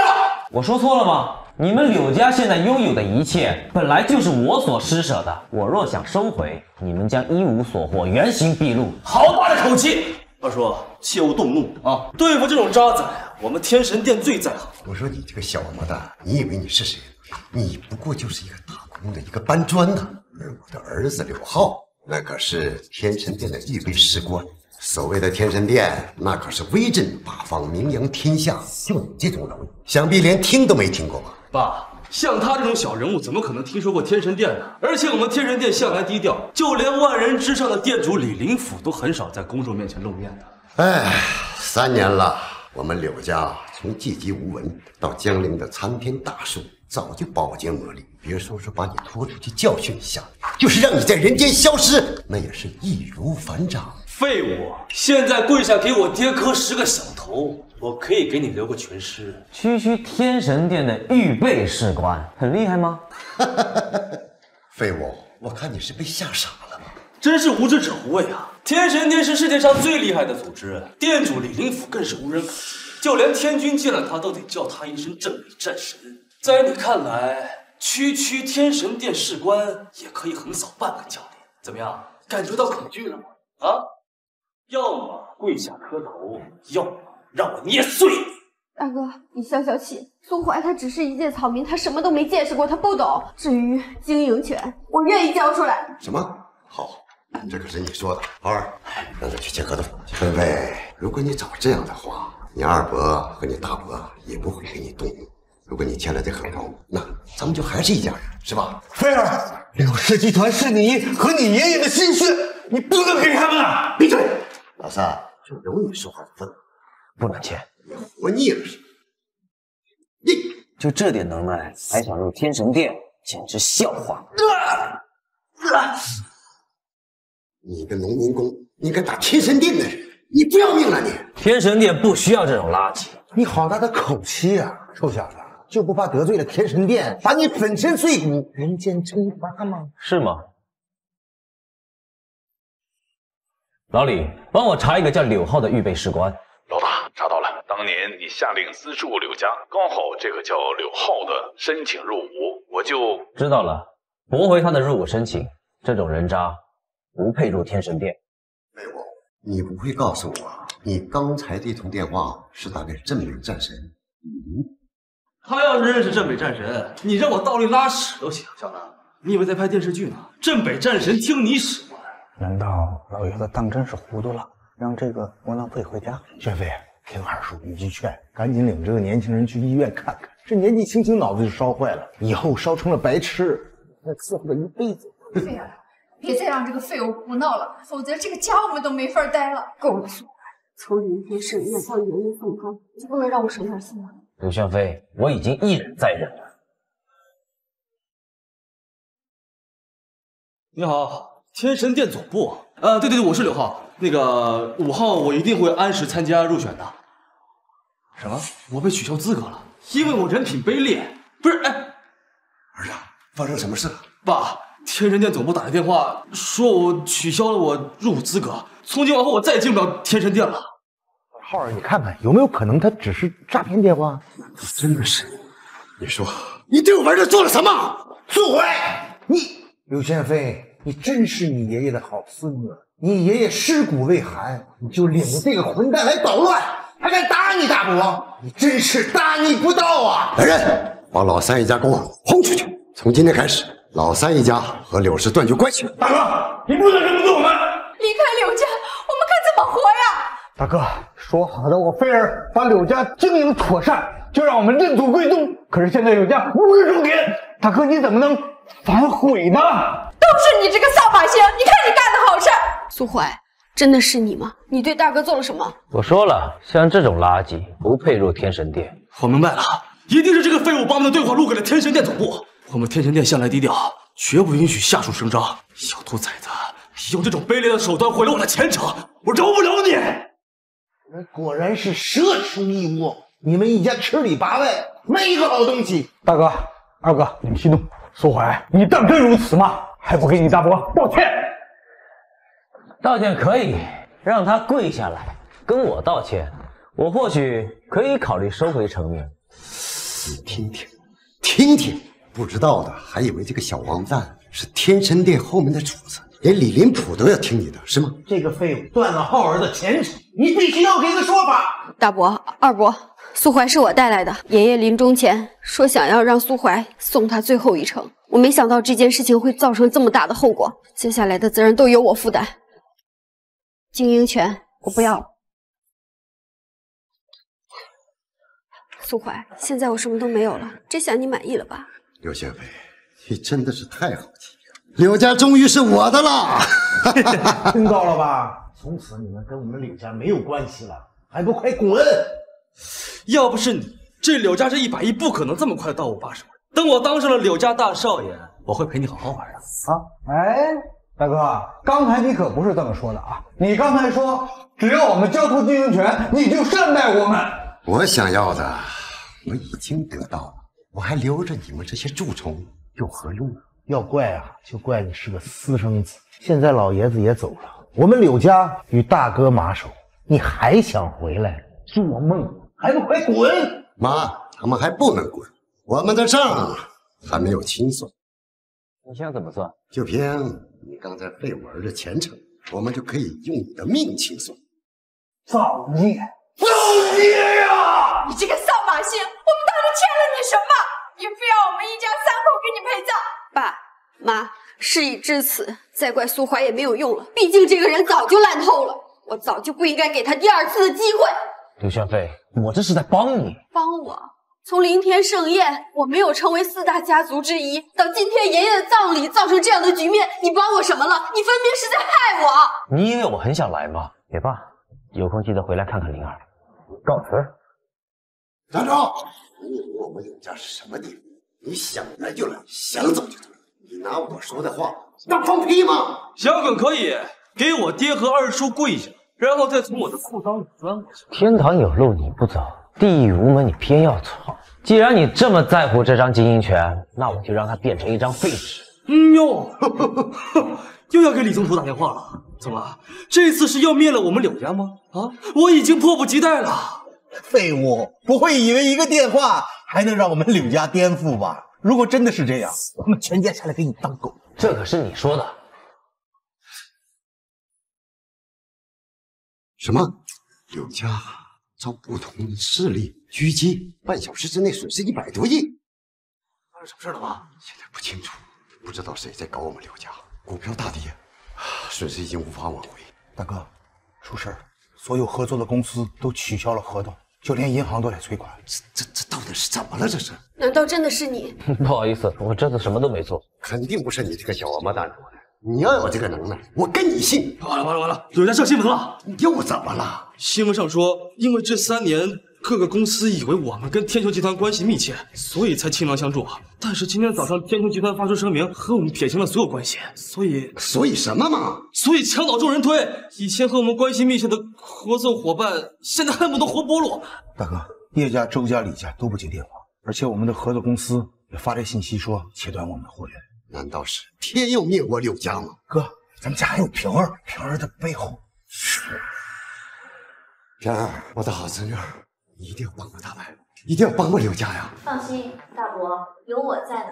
我现在就给穆家打电话，让他们帮我们柳家渡过难关，顺便让穆家派人清理一下没用的东西。废物！我们柳家后面真正的实力，你们根本无法知道。我们家平儿是镐京首府穆家未过门的儿媳妇，而且这桩婚事是镐京第一家族苏家牵的红线。平儿才貌双全，不像某些人吃柳家的喝柳家的，巴不得我们柳家灭亡。现在有我女儿在，柳家不会有事，反而会鱼跃龙门，重新成为江陵第一家族。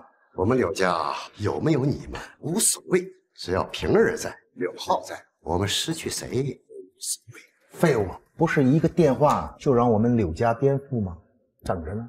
你可太高看他了，他就是一个白日做梦的鼠辈。穆大少爷一定是在忙，所以没接电话。不过他给我发信息了，说过20分钟后就会派人过来的。关键的时候还得我的好侄女。我们柳家有了穆家的亲家加持，我们在江陵又有何惧呀？啊！大伯，这件事情有蹊跷，你确定不找人彻查清楚吗？万一以后有什么问题，你到时候再想办法应对，可就来不及了。闭嘴！我看你就是嫉妒平儿。满嘴胡言！同样是柳家人，一个嫁给了高高在上的穆家少爷，一个嫁给了啥也不是的农民工。你知不知道？因为你，我们柳家被足足嘲笑了5年。请问谁是刘总？哦，我就是刘总。您是？宁王有命，让我把这1000亿的银发导数转账合同交给刘总。真相，你确定就是柳宣飞刘总？我不是。合同是给柳宣飞的，任何人没有这个冒领。绝对不可能！柳宣飞在临天盛宴上把一切都搞砸了，宁王他怎么可能？你是不是弄错了？是柳宣飞得罪了宁王，还和这个废物一起弄坏了这个凌天大典，都上新闻了。他现在才是柳家的罪人。瞎了你们的狗眼！宁王一掷千金，我再声明一次，这份合同非柳宣飞莫龙2人。天降横财啊！这可是1000亿的合同啊，能买2个柳家吧？女儿，你还愣着干什么？赶紧签字呀！这份樱花导数的合同真的是给我的吗？可我跟那宁王素不相识，他为什么会给我这个？刘大小姐，只要签下你的名字，樱花导数即刻归在你的名下。另外，你可能误会了，这份合同并非来自宁王，而是一位大人物。大人物？难道你们还不明白柳家能有今日，全然这位大人物所恩赐？当然，刘大小姐，你能有今日，也是因为这位大人物。只不过今日过后，柳家与这位大人物再无任何的干系。那这位先生，我想请问一下，那个大人物到底是谁？这个大人物就是这还用问吗？当然是我的未婚夫穆大少爷。不是平儿，你等一下，你是说这份1000亿的合同是穆家少爷送来的？平儿，这里是不是有什么误会啊？穆大公子是我们柳家的乘龙快婿，他怎么去能帮助一个被我们柳家赶出来这样的人？而且一松手就是一切。大伯，穆大少爷又不是千里眼，他肯定不知道柳家刚刚发生的事情啊。大少爷8成还认为柳家是柳宣飞掌管的，将柳家拖入破产的境地，所以才让宁王来救场，并且放下狠话，从今日起与柳宣飞划清干系。这样说的话，就全解释得通了。柳宣飞，你把柳家害成这样也就算了，没想到还要抢平儿的功劳。大哥，刚才那位先生明明说……你说什么说？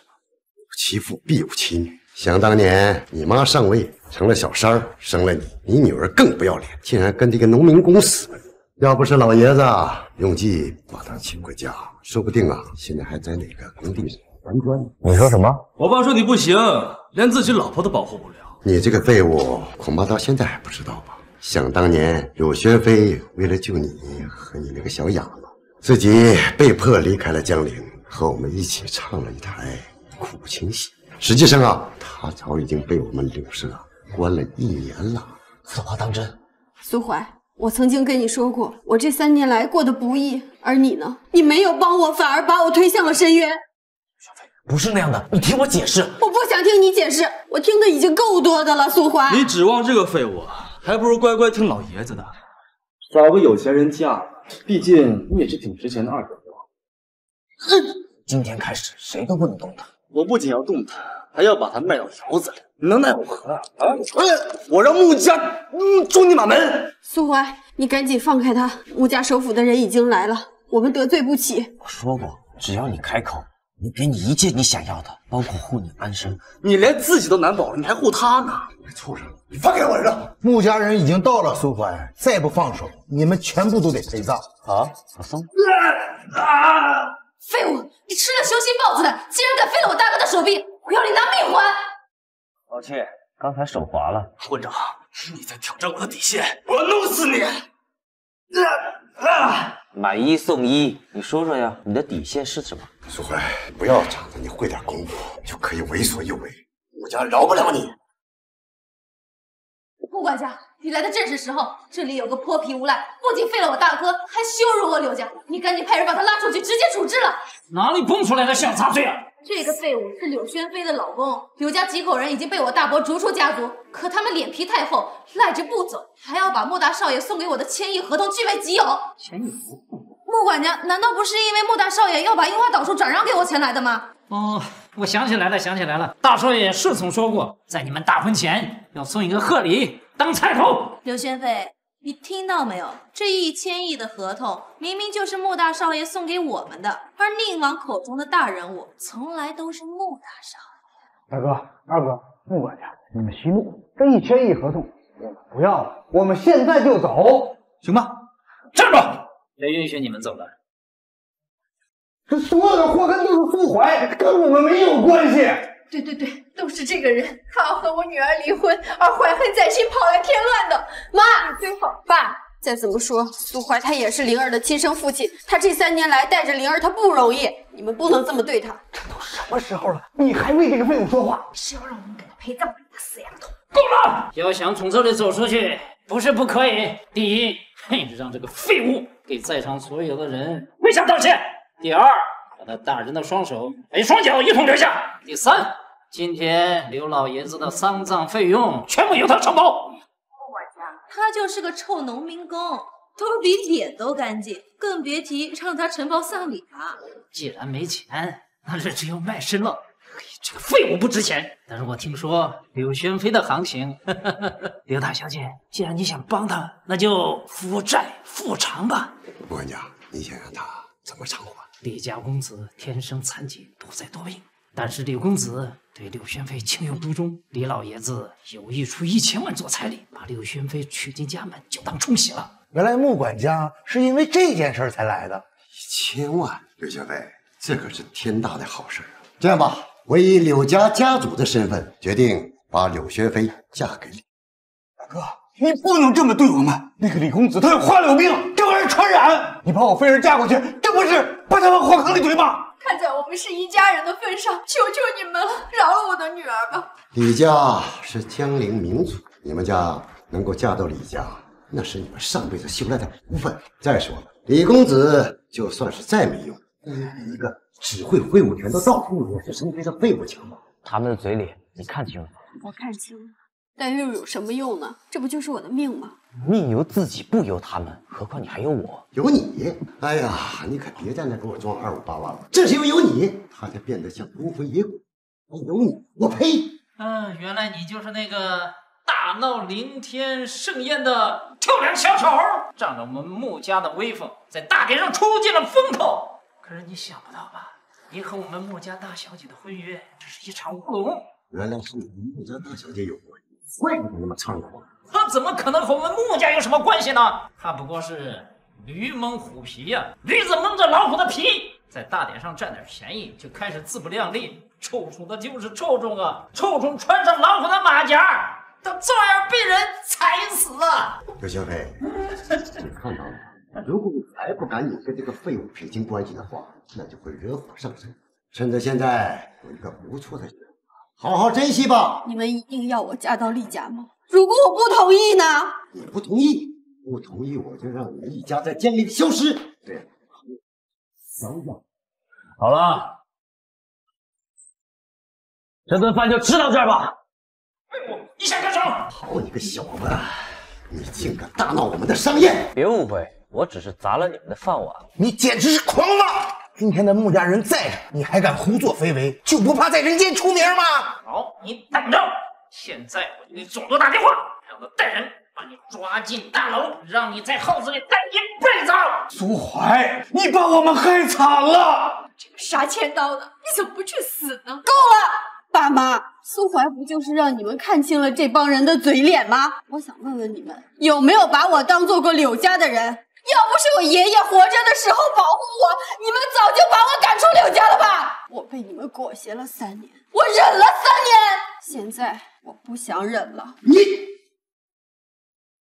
好你个柳家的不孝子孙，你给我等着！穆管家，总督的人什么时候到？赶紧把这几个不长眼的全部拉出去！不必了。天神殿，这废物完蛋了！大小姐，哪阵风霸您出来了？做了20年的狗，连未来的主子都不认识了。家里的狗不懂事，我替你教训它了。另外，明天盛宴的事情我已经查清楚了，是我认错了人，错把自己的老公当成罪犯。大小姐，您这是怎么了？您怎么像一个废物低头啊？是啊，大小姐，你是不是搞错了？是这个废物砸了我们的商宴，还废了我儿子，他还侮辱你嫂子。砸了便砸了，废了便废了，有什么问题吗？没问题。穆大小姐，你这般维护这个废物，未免显得黑白不分了吧？不管怎样，我都是你嫂子，你就算不给柳家面子，难道连你大哥和我的面子你都不给吗？我穆家的事情，什么时候轮得到你一个外人插嘴？这是我大哥让我带来的婚约，从此你们穆家和柳家没有关系。这不可能！刚刚莫大少爷还给我发信息，说有重要的文件交给我。不对，那份签议合同就是莫大少爷给我的，你大哥不可能这么对我的。你在胡说什么？我们穆家上下从容，爷爷明令军人不得经商，别说1000亿了，10亿也拿不出来。不可能是这样的，这3年来穆家背后的大人物不就是穆家大少爷吗？难道有他人？穆家和柳家的婚约原本就基于那个人，如今那个人和柳家脱离了干系，那你和我大哥的一纸婚书理应作废。莫大小姐，您说的这个人到底是谁呀？是我冤枉你了，回家任你处置。穆小姐，请你自重。我知道你讨厌我，但我会用行动证明我穆子金有资格成为你的妻子。原来这个苏怀一直都有穆大小姐的支持，难怪如此有种。爷爷告诉我，他为我定了一门不可否定的婚事，只要我见到那个人，一定会欢喜。之前是我不识好歹，险些铸成大错。子金9岁从容，13岁入天神殿，金戈铁马，烽火连天，都是因为你。10年前见你第一面，我就认定了你。今天我才知道，你就是他。穆小姐，不必说了。再怎么样，也不过是个吃软饭的。只要我们柳家不倒，来日我一定将你碎尸万段。不必来日了，今日我就让你们柳家覆灭。2分钟内收回柳家的一切。别以为后面有着穆大小姐帮你，你就可以欺负我们。我告诉你，穆家从容，大楚律律，士官不可以经商。就算是他们家再有权势，也不可能在商海里让我们消失。只要你弄不死我，迟早有一天我会把失去的连本带利的还给你。什么？柳家破产了？我们欠款700亿，700个亿！大哥，咱们柳家完了吗？都是他，就是这个废物，他仗着和穆家的关系，强行地压制我们。苏怀，你这样逼他们，这是断了他们的后路，他们一定不会放过我们的。我们已经知道你和穆家关系不浅，到此为止吧，不然你会有大麻烦。苏怀，你适可而止吧。柳大小姐，我未婚夫说话一言9鼎，没有人可以否定。别说是拿回属于他的东西了，就算是让柳家在这个世上除名，也没有人敢反对。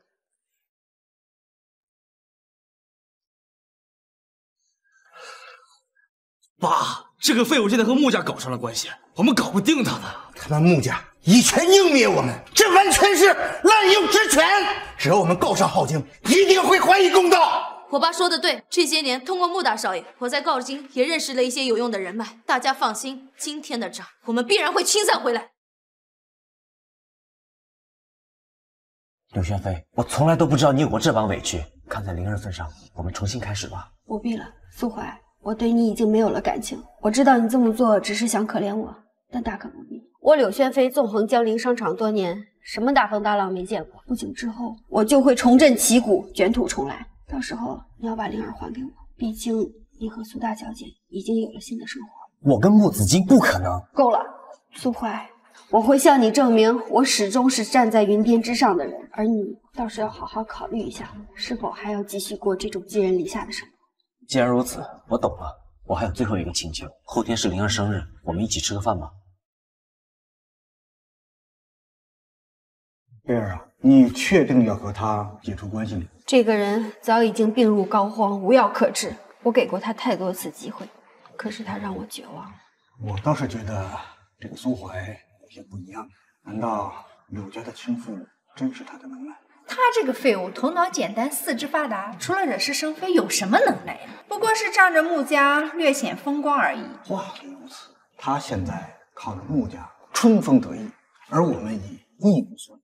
不做，那我们也再给他一次机会。我们借着苏怀教好穆家，然后卷土重来。女儿啊，我觉得你爸说的不错，不如你就当是踩着一条舔狗，重新开始，顺便把咱们灵儿再夺回。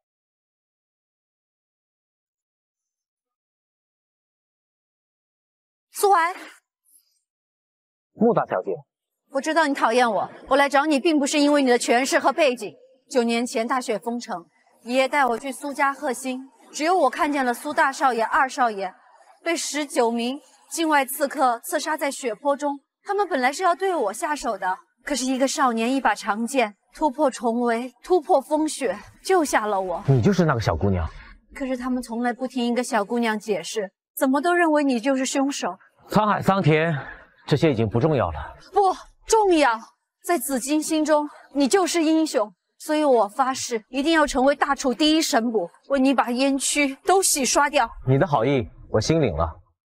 苏怀，我不管你10年经历了什么，可舅舅说过，想要站上云霄，必先堕入地狱。我不管你是谁，我只想告诉你，我紫金能成为你的好妻子，灵儿的好母亲。3天之后就是灵儿的生日宴，作为母亲，我会去的。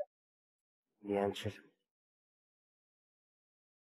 三叔公，老爷子病危，只想见您一面。当年的错误，他早已追悔不已。他现在只想把苏家交给一个正确的人。边境战事吃紧，10年前杀害你大哥、二哥的凶手再度出没，他们来自我国，号称是龙骑飞将。如今他们是联合重犯无名，亲自率军入侵中原。哎，恭喜三叔公，灵儿公主恢复了。这3年来，天君为了帮老大救治小女儿，可谓是寻遍了天下名医。如今小小姐已经康复，可谓是可喜可贺啊！父君以国事待我，我必以国事报之。老大，您这是说准备要重掌天神殿了？那太好了！你们回去告诉老爷子，好好休养，等我回来。三叔公，您原谅老爷子了，老爷子知道那一定会高兴死。太好了！哦，对了，明日是灵儿公主的生日，老爷子邀请天下顶流、大楚所有名门权贵为她庆贺啊！我知道啊，三叔公不想铺张浪费，但这是老爷子一片心意啊。那妈妈后天会来吗？三叔公，这样明天我亲自去接六小姐过来。那她会走吗？不会了，再也不会了。爸妈，你们一定要叫苏怀来这里吃饭吗？我们请他吃饭是为了让他给我们和穆家牵线，你不必有心理负担，全当这是一场生意啊！就是，女儿呀，妈知道你恨他，但是谁让这个废物还有利用价值呢？等咱们把他榨干了，又把他踹走。不是，我的意思是说，这里的消费很高。好了，给他打电话啊！你这个废物怎么来了？苏怀，我知道你放不下菲儿，但是带着孩子搞这种追踪尾随的把戏就过分了吧？我们只是来吃个便饭，没别的事的话，我们就先走了。既然来了，就坐下来一起吃个饭再走呗。灵儿，妈妈给你订了意大利的冰淇淋，是不是还从来没吃过呢？来，今天想吃什么随便点，外婆请客。乖孙女，跟着你爸爸受委屈了，天天吃那些垃圾食品对身体多不好啊！灵儿呀，跟着你那废物爸爸一辈子也吃不到这些好东西。不过没关系，以后呀，外公外婆照顾你。至于你这个废物老爹嘛，就自生自灭好。你也坐吧，刚好有点事要跟你商量。我菲儿当初选择了你，跟你受了2年的委屈，你还记得吧？爸，都过去了。女儿呀，你爸说这些是为了让这个废物不要忘本。我看你也不是忘恩负义的人。你现在呢，搭上了穆家，成为了大家族的赘婿，而我们柳家却因为你的原因分崩离析。你们到底想说什么？我说你这个废物，不要以为你当上了赘婿，你就能用这种口吻跟我们说话。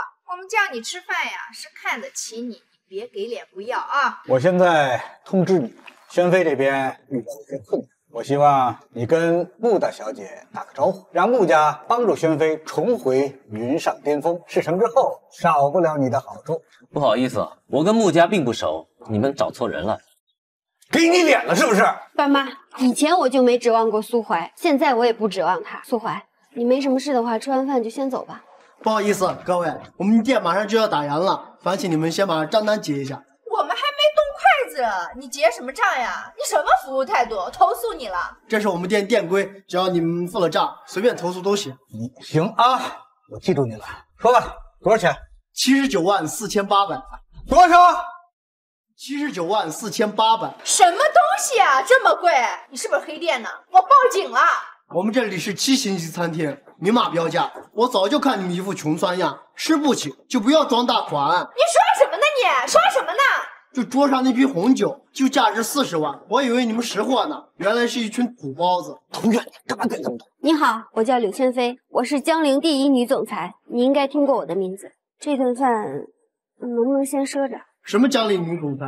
老子没听说过，吃饭付钱天经地义，你们跑到这儿来吃霸王餐，我看你们是活腻了吧？真是冤家路窄呀，苏怀，我怎么哪儿都能看到你？光天化日，朗朗乾坤，你别胡来！三叔三婶儿，你们这是怎么了？平儿，你来的正好，我们正好遇到点困难，需要80万。才80万？对，那个80万。平儿呀，你真是我们的大救星。我说过要帮你们吗？才1天不见，连顿饭都吃不起了，真丢人。我可是你三叔，你不能见死不救啊！我们是亲人。别闹了，在我看来，你不过是我们柳家养的一条狗吧？妹妹，没想到你还跟这个倒霉蛋在一起呢，怪不得混得连顿饭都吃不起了。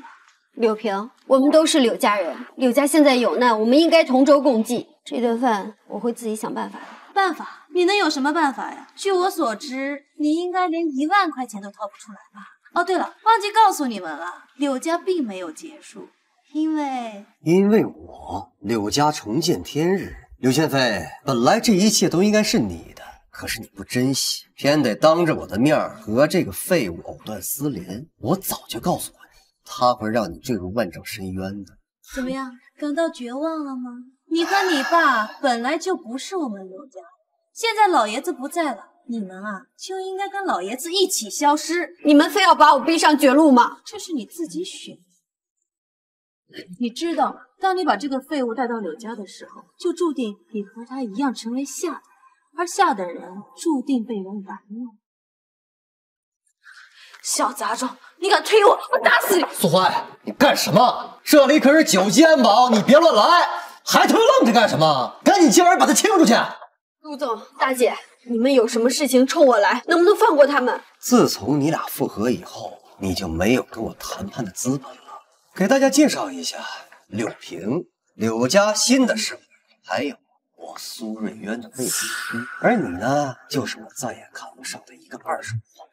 柳玄飞，没想到吧？要不是你这个废物老公，我怎么可能踏入苏家的大门？我们都已经被赶出了柳家，你们还想要怎么样？现在知道求饶了，晚了，你当初跟我高冷的时候想什么？妹妹，我真应该把你现在落魄的样子拍下来，然后传到网上去，让大家都看看。毕竟曾经的第一女总裁，现在混得连饭都吃不起了，真是大新闻啊！闹够了没有？闹够了就立马结账滚蛋！今日苏公子驾临我们店，不要影响苏公子食欲。可是我们没这么多钱呐。没有，那就留下来在这里打工30年、50年，什么时候还完什么时候滚蛋。你刷盘子去！妈的，你居然打我！不就是80万吗？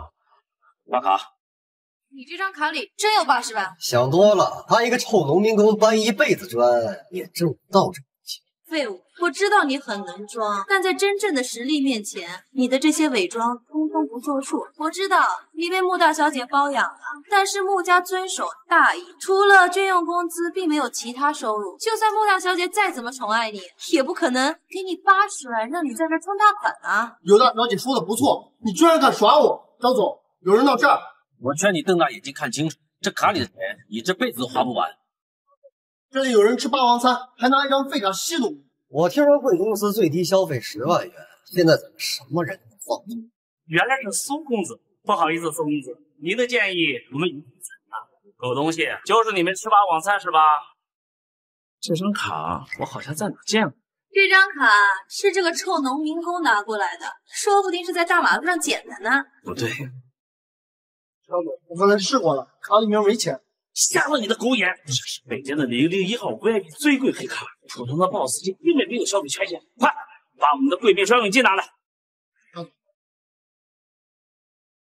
尊贵的001号 SVIP 先生你好，你本次消费79万，卡上余额32亿，赶紧查收。以后招人找个正常的。听到没？你被解雇了，还不滚蛋！张总，苏公子，他居然有001号 SVIP 卡，这怎么可能？张总，是不是搞错了？这卡一定有什么问题。公公子李小姐，这 SVIP 卡千真万确。哦，对了，楼上的贵宾包厢要留给这几位先生使用，你们就一步大厅嘛。胡闹！你这个废物！少做！今日001号客人大驾光临，本来想关停营业，只服务他一人，能让你们在这吃饭，已经给你们面子，也不识抬举。苏海，你给我等着，咱俩没完。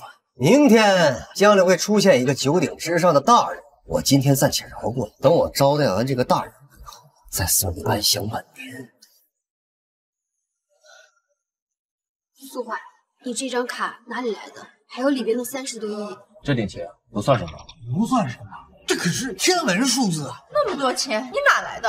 该不会是干了什么见不得人的勾当吧？我说你这废物，可别害我们啊！就算穆大小姐待你不薄，你也不当这般胡闹。穆家在大楚是一代元老，老爷子两袖清风，一身正气。若是因为你而招致非议，不管干涉小人。随你怎么想。灵儿，我们走。妈妈再见。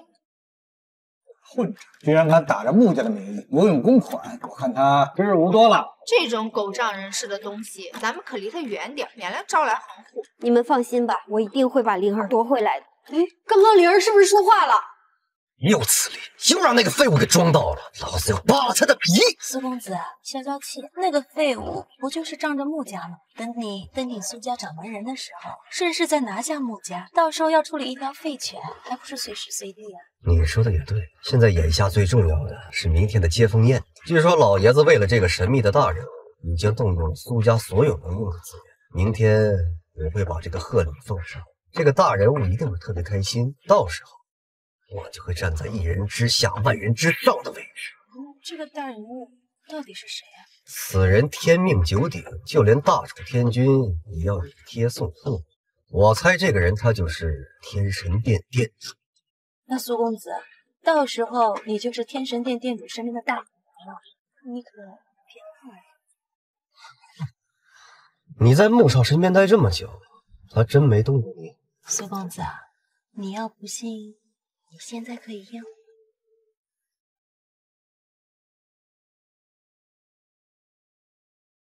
鼠弟弟搬新家了，东瞧瞧，西瞧瞧。哎，三叔公，这公子进来大半天了，看来二灵儿公主确实合得来，让她回去吧。哎，三叔公，有件事不知当讲不当讲啊。其实灵儿公主的病有一多半都是穆子金的功劳。你说什么？天君指派第一神医，不然医术高明，可灵儿公主的天生奇病，她无从下手啊。后来是木子金用了自己一身的武者修为作为药引，灵儿公主的病才……灵儿睡了，我先走了。等等，我送你。不必了，穆小姐，我替灵儿谢谢你。灵儿这个姑娘很可爱，我很喜欢她。如果你放不下她的话，能不能让她做我干女儿？穆小姐，你这是何苦呢？就当报答你对我的救命之恩嘛。明天是灵儿生日，你一定要来啊！当然，听说你要离开江陵回天神殿了，可惜我再也没有机会和你一起在战场上杀敌。你一定要平安回来，灵儿需要你。今日天神殿殿主千金生辰大宴，有请四方名门、九州权贵入场。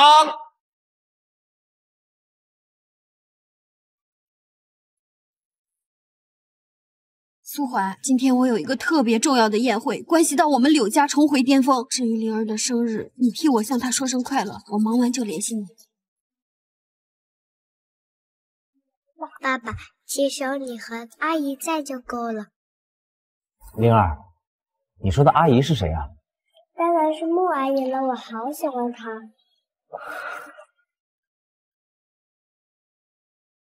苏家为贺天神殿殿主千金生日，特写价值2亿帝王玉封赏。宁王，往日是我做的，今天以后咱们都是天神殿殿主的人了，抬头不见低头见了。柳家柳宣妃恭祝殿主女儿生日，这份薄礼还请宁王替殿主收下。谢了。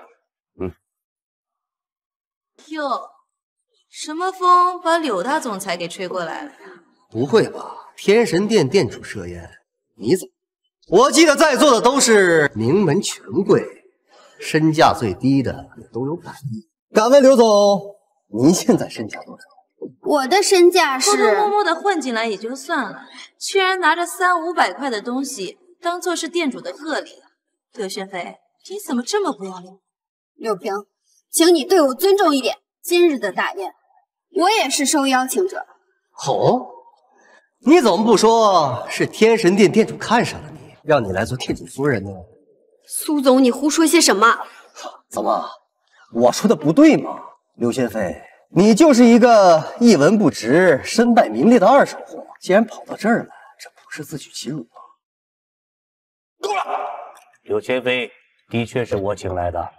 宁王，竟然是你！苏公子，罢了，我看宁王把他请过来，也不过是为了看一场笑话。你看他一穷二白、孤家寡人的样子，一会儿名流权贵环绕，估计他就得找个地洞钻起来。既然是来丢人的，怎么不把那个废物苏淮也带来？毕竟你们两个才是天生一对啊！苏淮他……柳香妃是我请来的，有什么问题吗？你有什么资格？我知道了，一定是你偷偷带他溜下来。毕竟钻狗洞也不是第一次。苏淮，你怎么在这里？当然是来给灵儿过生日的。苏淮，你别闹了，这里不是你该来的地方。灵儿呢？快带她离开这里。今天这场宴会本来就是为灵儿生日所准备的，别做梦，废物！你怎么不说你就是天神殿殿主啊？不然呢？难道是你？我可不敢。今天权贵云集，我虽然作为苏家家主，但在这天神殿3个字下，也不敢喧宾夺主。废物！天神殿是我大楚的殿国基石，你在这么多人面前公然的对殿主不敬，当真以为自己有9条命吗？就算他有9条命，今日也必须丧命于此。在下江陵叶枫，携江陵商会100人血书拜见天神殿殿主，望天神殿殿主为我等伸冤，除掉这苏淮，安邦江陵。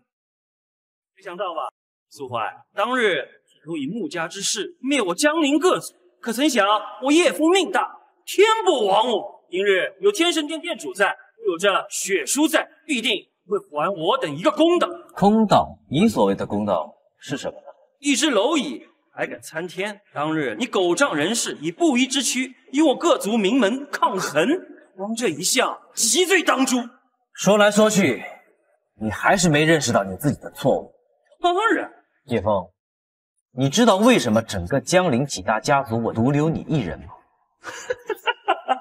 我当然明白，我的能力岂是你一句话就可以颠覆？这一点你不懂吗？苏怀，别闹了，今日这试了验之人不是你能想的，宁王都要为他服务，你就不怕得罪了他九族难当吗？我若说就是我的，你病入膏肓了吧你？除了叶家叶枫，还有谁想要压我一等？都站出来吧！柳家不服，柳家愿同叶家族一起除灭舒缓。狗东西，没想到在这儿还能遇到你，真是冤家路窄。如今我已经掌握了你依靠穆家私营的证据，只要我把这些证据交给店主，你和穆家都会。除了他们，还有没有人？看来只有你。废物，你知道你自己在说什么吗？今天在座的可是全省首屈一指的权贵，他们只要轻轻动一下手指，就能捏得你粉身碎骨。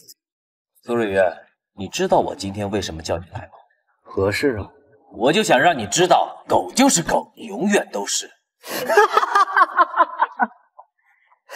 真是他妈的无稽之谈！你还以为你是苏家三少爷？我是被你那个喝来喝去的黄毛小子吗？我告诉你，今天我是来给天神殿殿主千金送贺礼的。你说你请我来，你他妈的有病吧？他是什么样的人，你很快就知道了。穆大小姐，到现在你还护着他？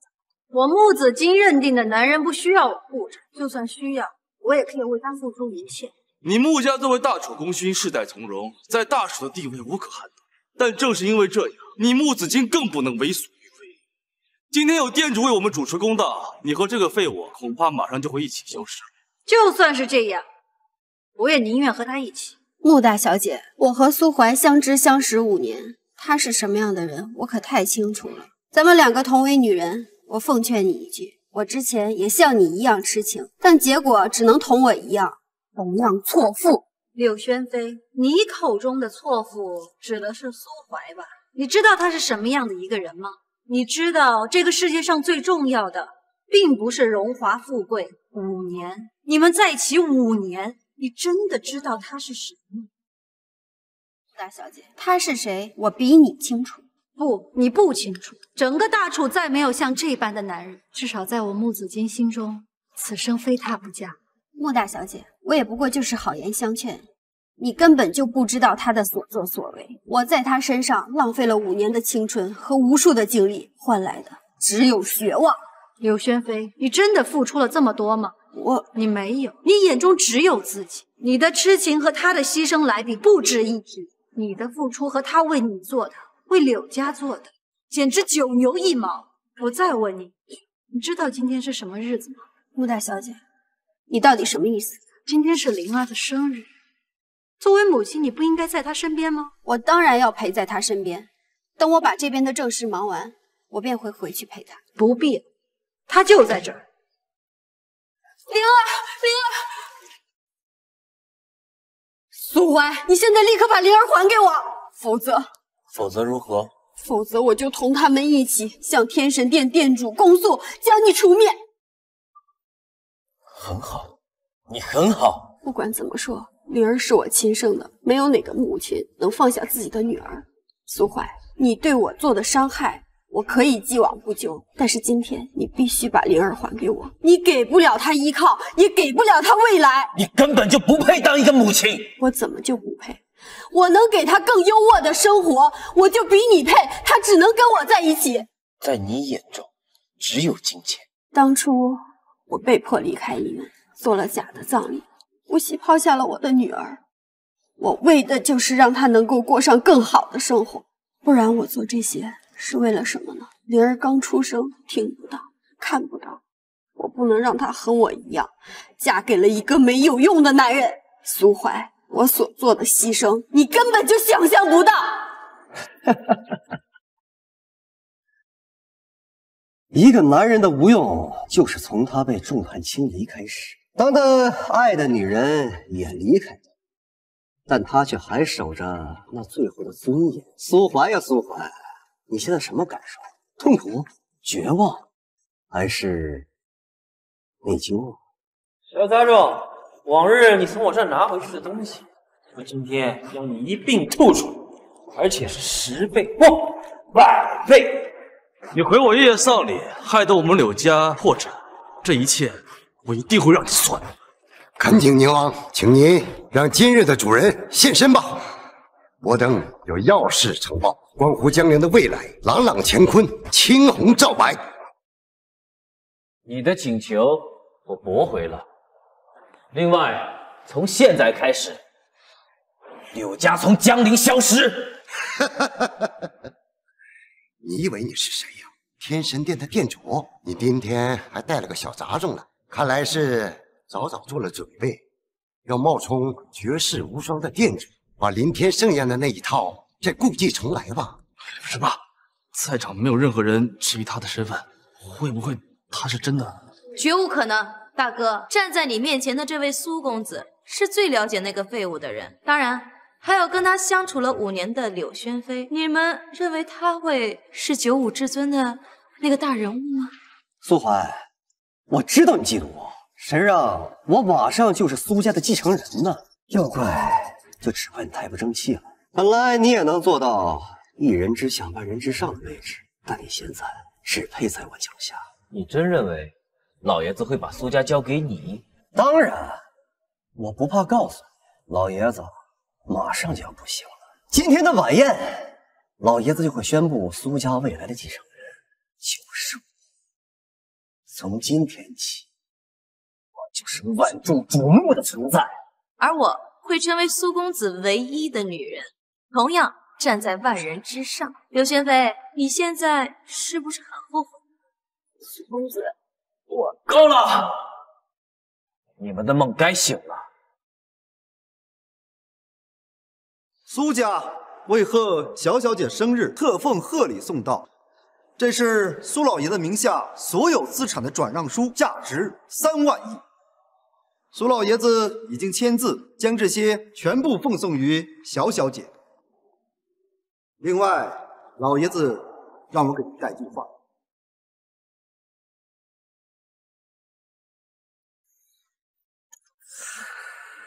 苏管家，你干什么呢？苏瑞渊，你的任务已经完成了，该谢幕了。任务？什么任务？小丑跳梁，自取灭亡。若不是你像个小丑一样在三少爷面前来回蹦跶跳窜，让少爷看到苏家交到你们手上只会一败涂地，他怎么会这么快的回心转意？苏管家，你说什么呢？老爷子让你来江陵，只有一个目的，那就是挽回三少爷。不可能！老爷子说过，我才是苏家的继承人。那是因为你少听了2个字：苏家继承人的狗。不可能！咱们忘了他以前做过畜生无能的事情吗？苏管家，你相信我，不能让这个废物掌我苏家。哼！苏怀现在是苏家掌门人，那我们岂不是没有机会翻盘了？我不会输的，不会！你们都不信我，那今天李战神来了，我就在李战神面前揭穿他的本性。天神殿代理人李林甫都来了，真正的主人马上就会出现。我们还有机会，今天一定要扳倒那个废物。苏家大公子苏瑞渊见过李战神，还他妈愣着干嘛？这可是大楚镇北的战神李林甫，有他在，就有人为我们主持公道，也能把苏怀拉入深渊。李战神在上，请为我等主持公道，还精灵一片清白。这里到底发生了什么事儿？禀告李战神，我江陵最近有妖孽作乱，为非滋事，不但亲手毁了我们4大家族的800亿产业，还使江陵各族名门一夜之间大杀倾倒。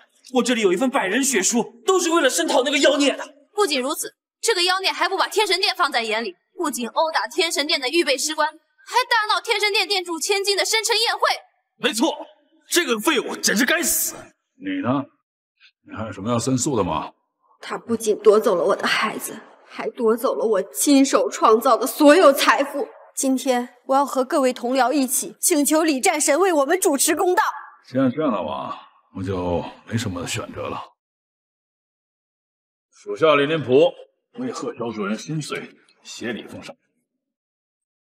李战神，你这是干什么？为何给一个？三叔公，灵儿公主的生日大宴现在可以开始，请您上座。谢谢殿主上位。你真是天神殿殿主，不然呢？你现在知道了你我的差距。我看到了，我们的距离犹如天堑，哪怕我10辈子都够不着。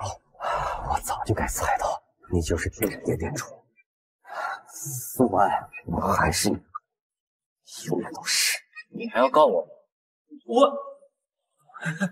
OK，在你眼中，什么是公道？什么是公平？错，公平、公道都在人心，不是权力可以压制的。苏公子，苏店主，我求你放过我，我可以伺候你，给你当牛做马。其实你们都错了，我并不是什么苏公子，也不是什么天神殿殿主。那么，你到底是谁？他是谁？不是早就有人告诉你了吗？南斗一人，举世无双，天神殿殿主苏家3少爷，都只是一个名称，真正的他就是苏怀。柳家用了3年时间，从不到100万晋升为江陵头号家族，你还真的以为归功于你的奇迹经营能力卓越吗？不是的，你口口声声说三叔公给了你的一切，殊不知你的一切，柳家的一切都是他给的，只不过现在他要收回来了。原来我没被天神殿选上，也是因为他。不错，就是因为他。这么说，穆大少爷和我……你们柳家还真是一群蠢货啊！你们柳家所获得的青睐都来自一个人，就是站在你们身后的神秘大人物，而你们却不自知，简直是愚不可及呀！穆大小姐，你帮我跟穆大少爷说一下，我保证以后再也不会。现在你看清楚了吗？苏怀，我懂了，你能给我一次机会，我们重新开始好不好？我改变主意。为什么？因为他嘛！你可知我只不过是一个普通的女人。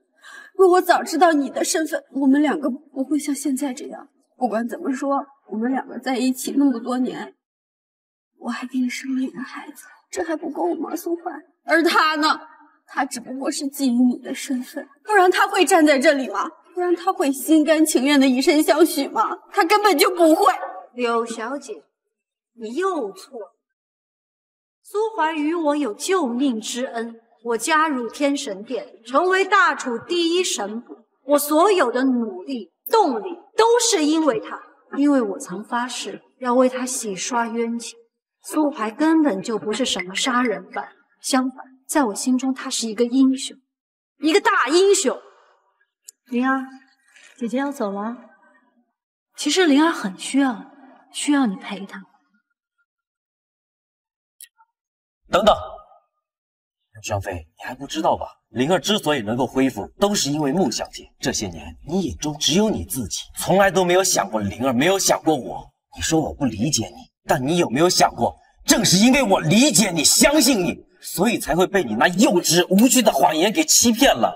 张飞，你永远都是灵儿的女人，但是我的妻子3年前就已经离开了。苏怀，你不能这么对我！这次换我来救你好不好？我们两个重新在一起，我求你了好吗？求求你了！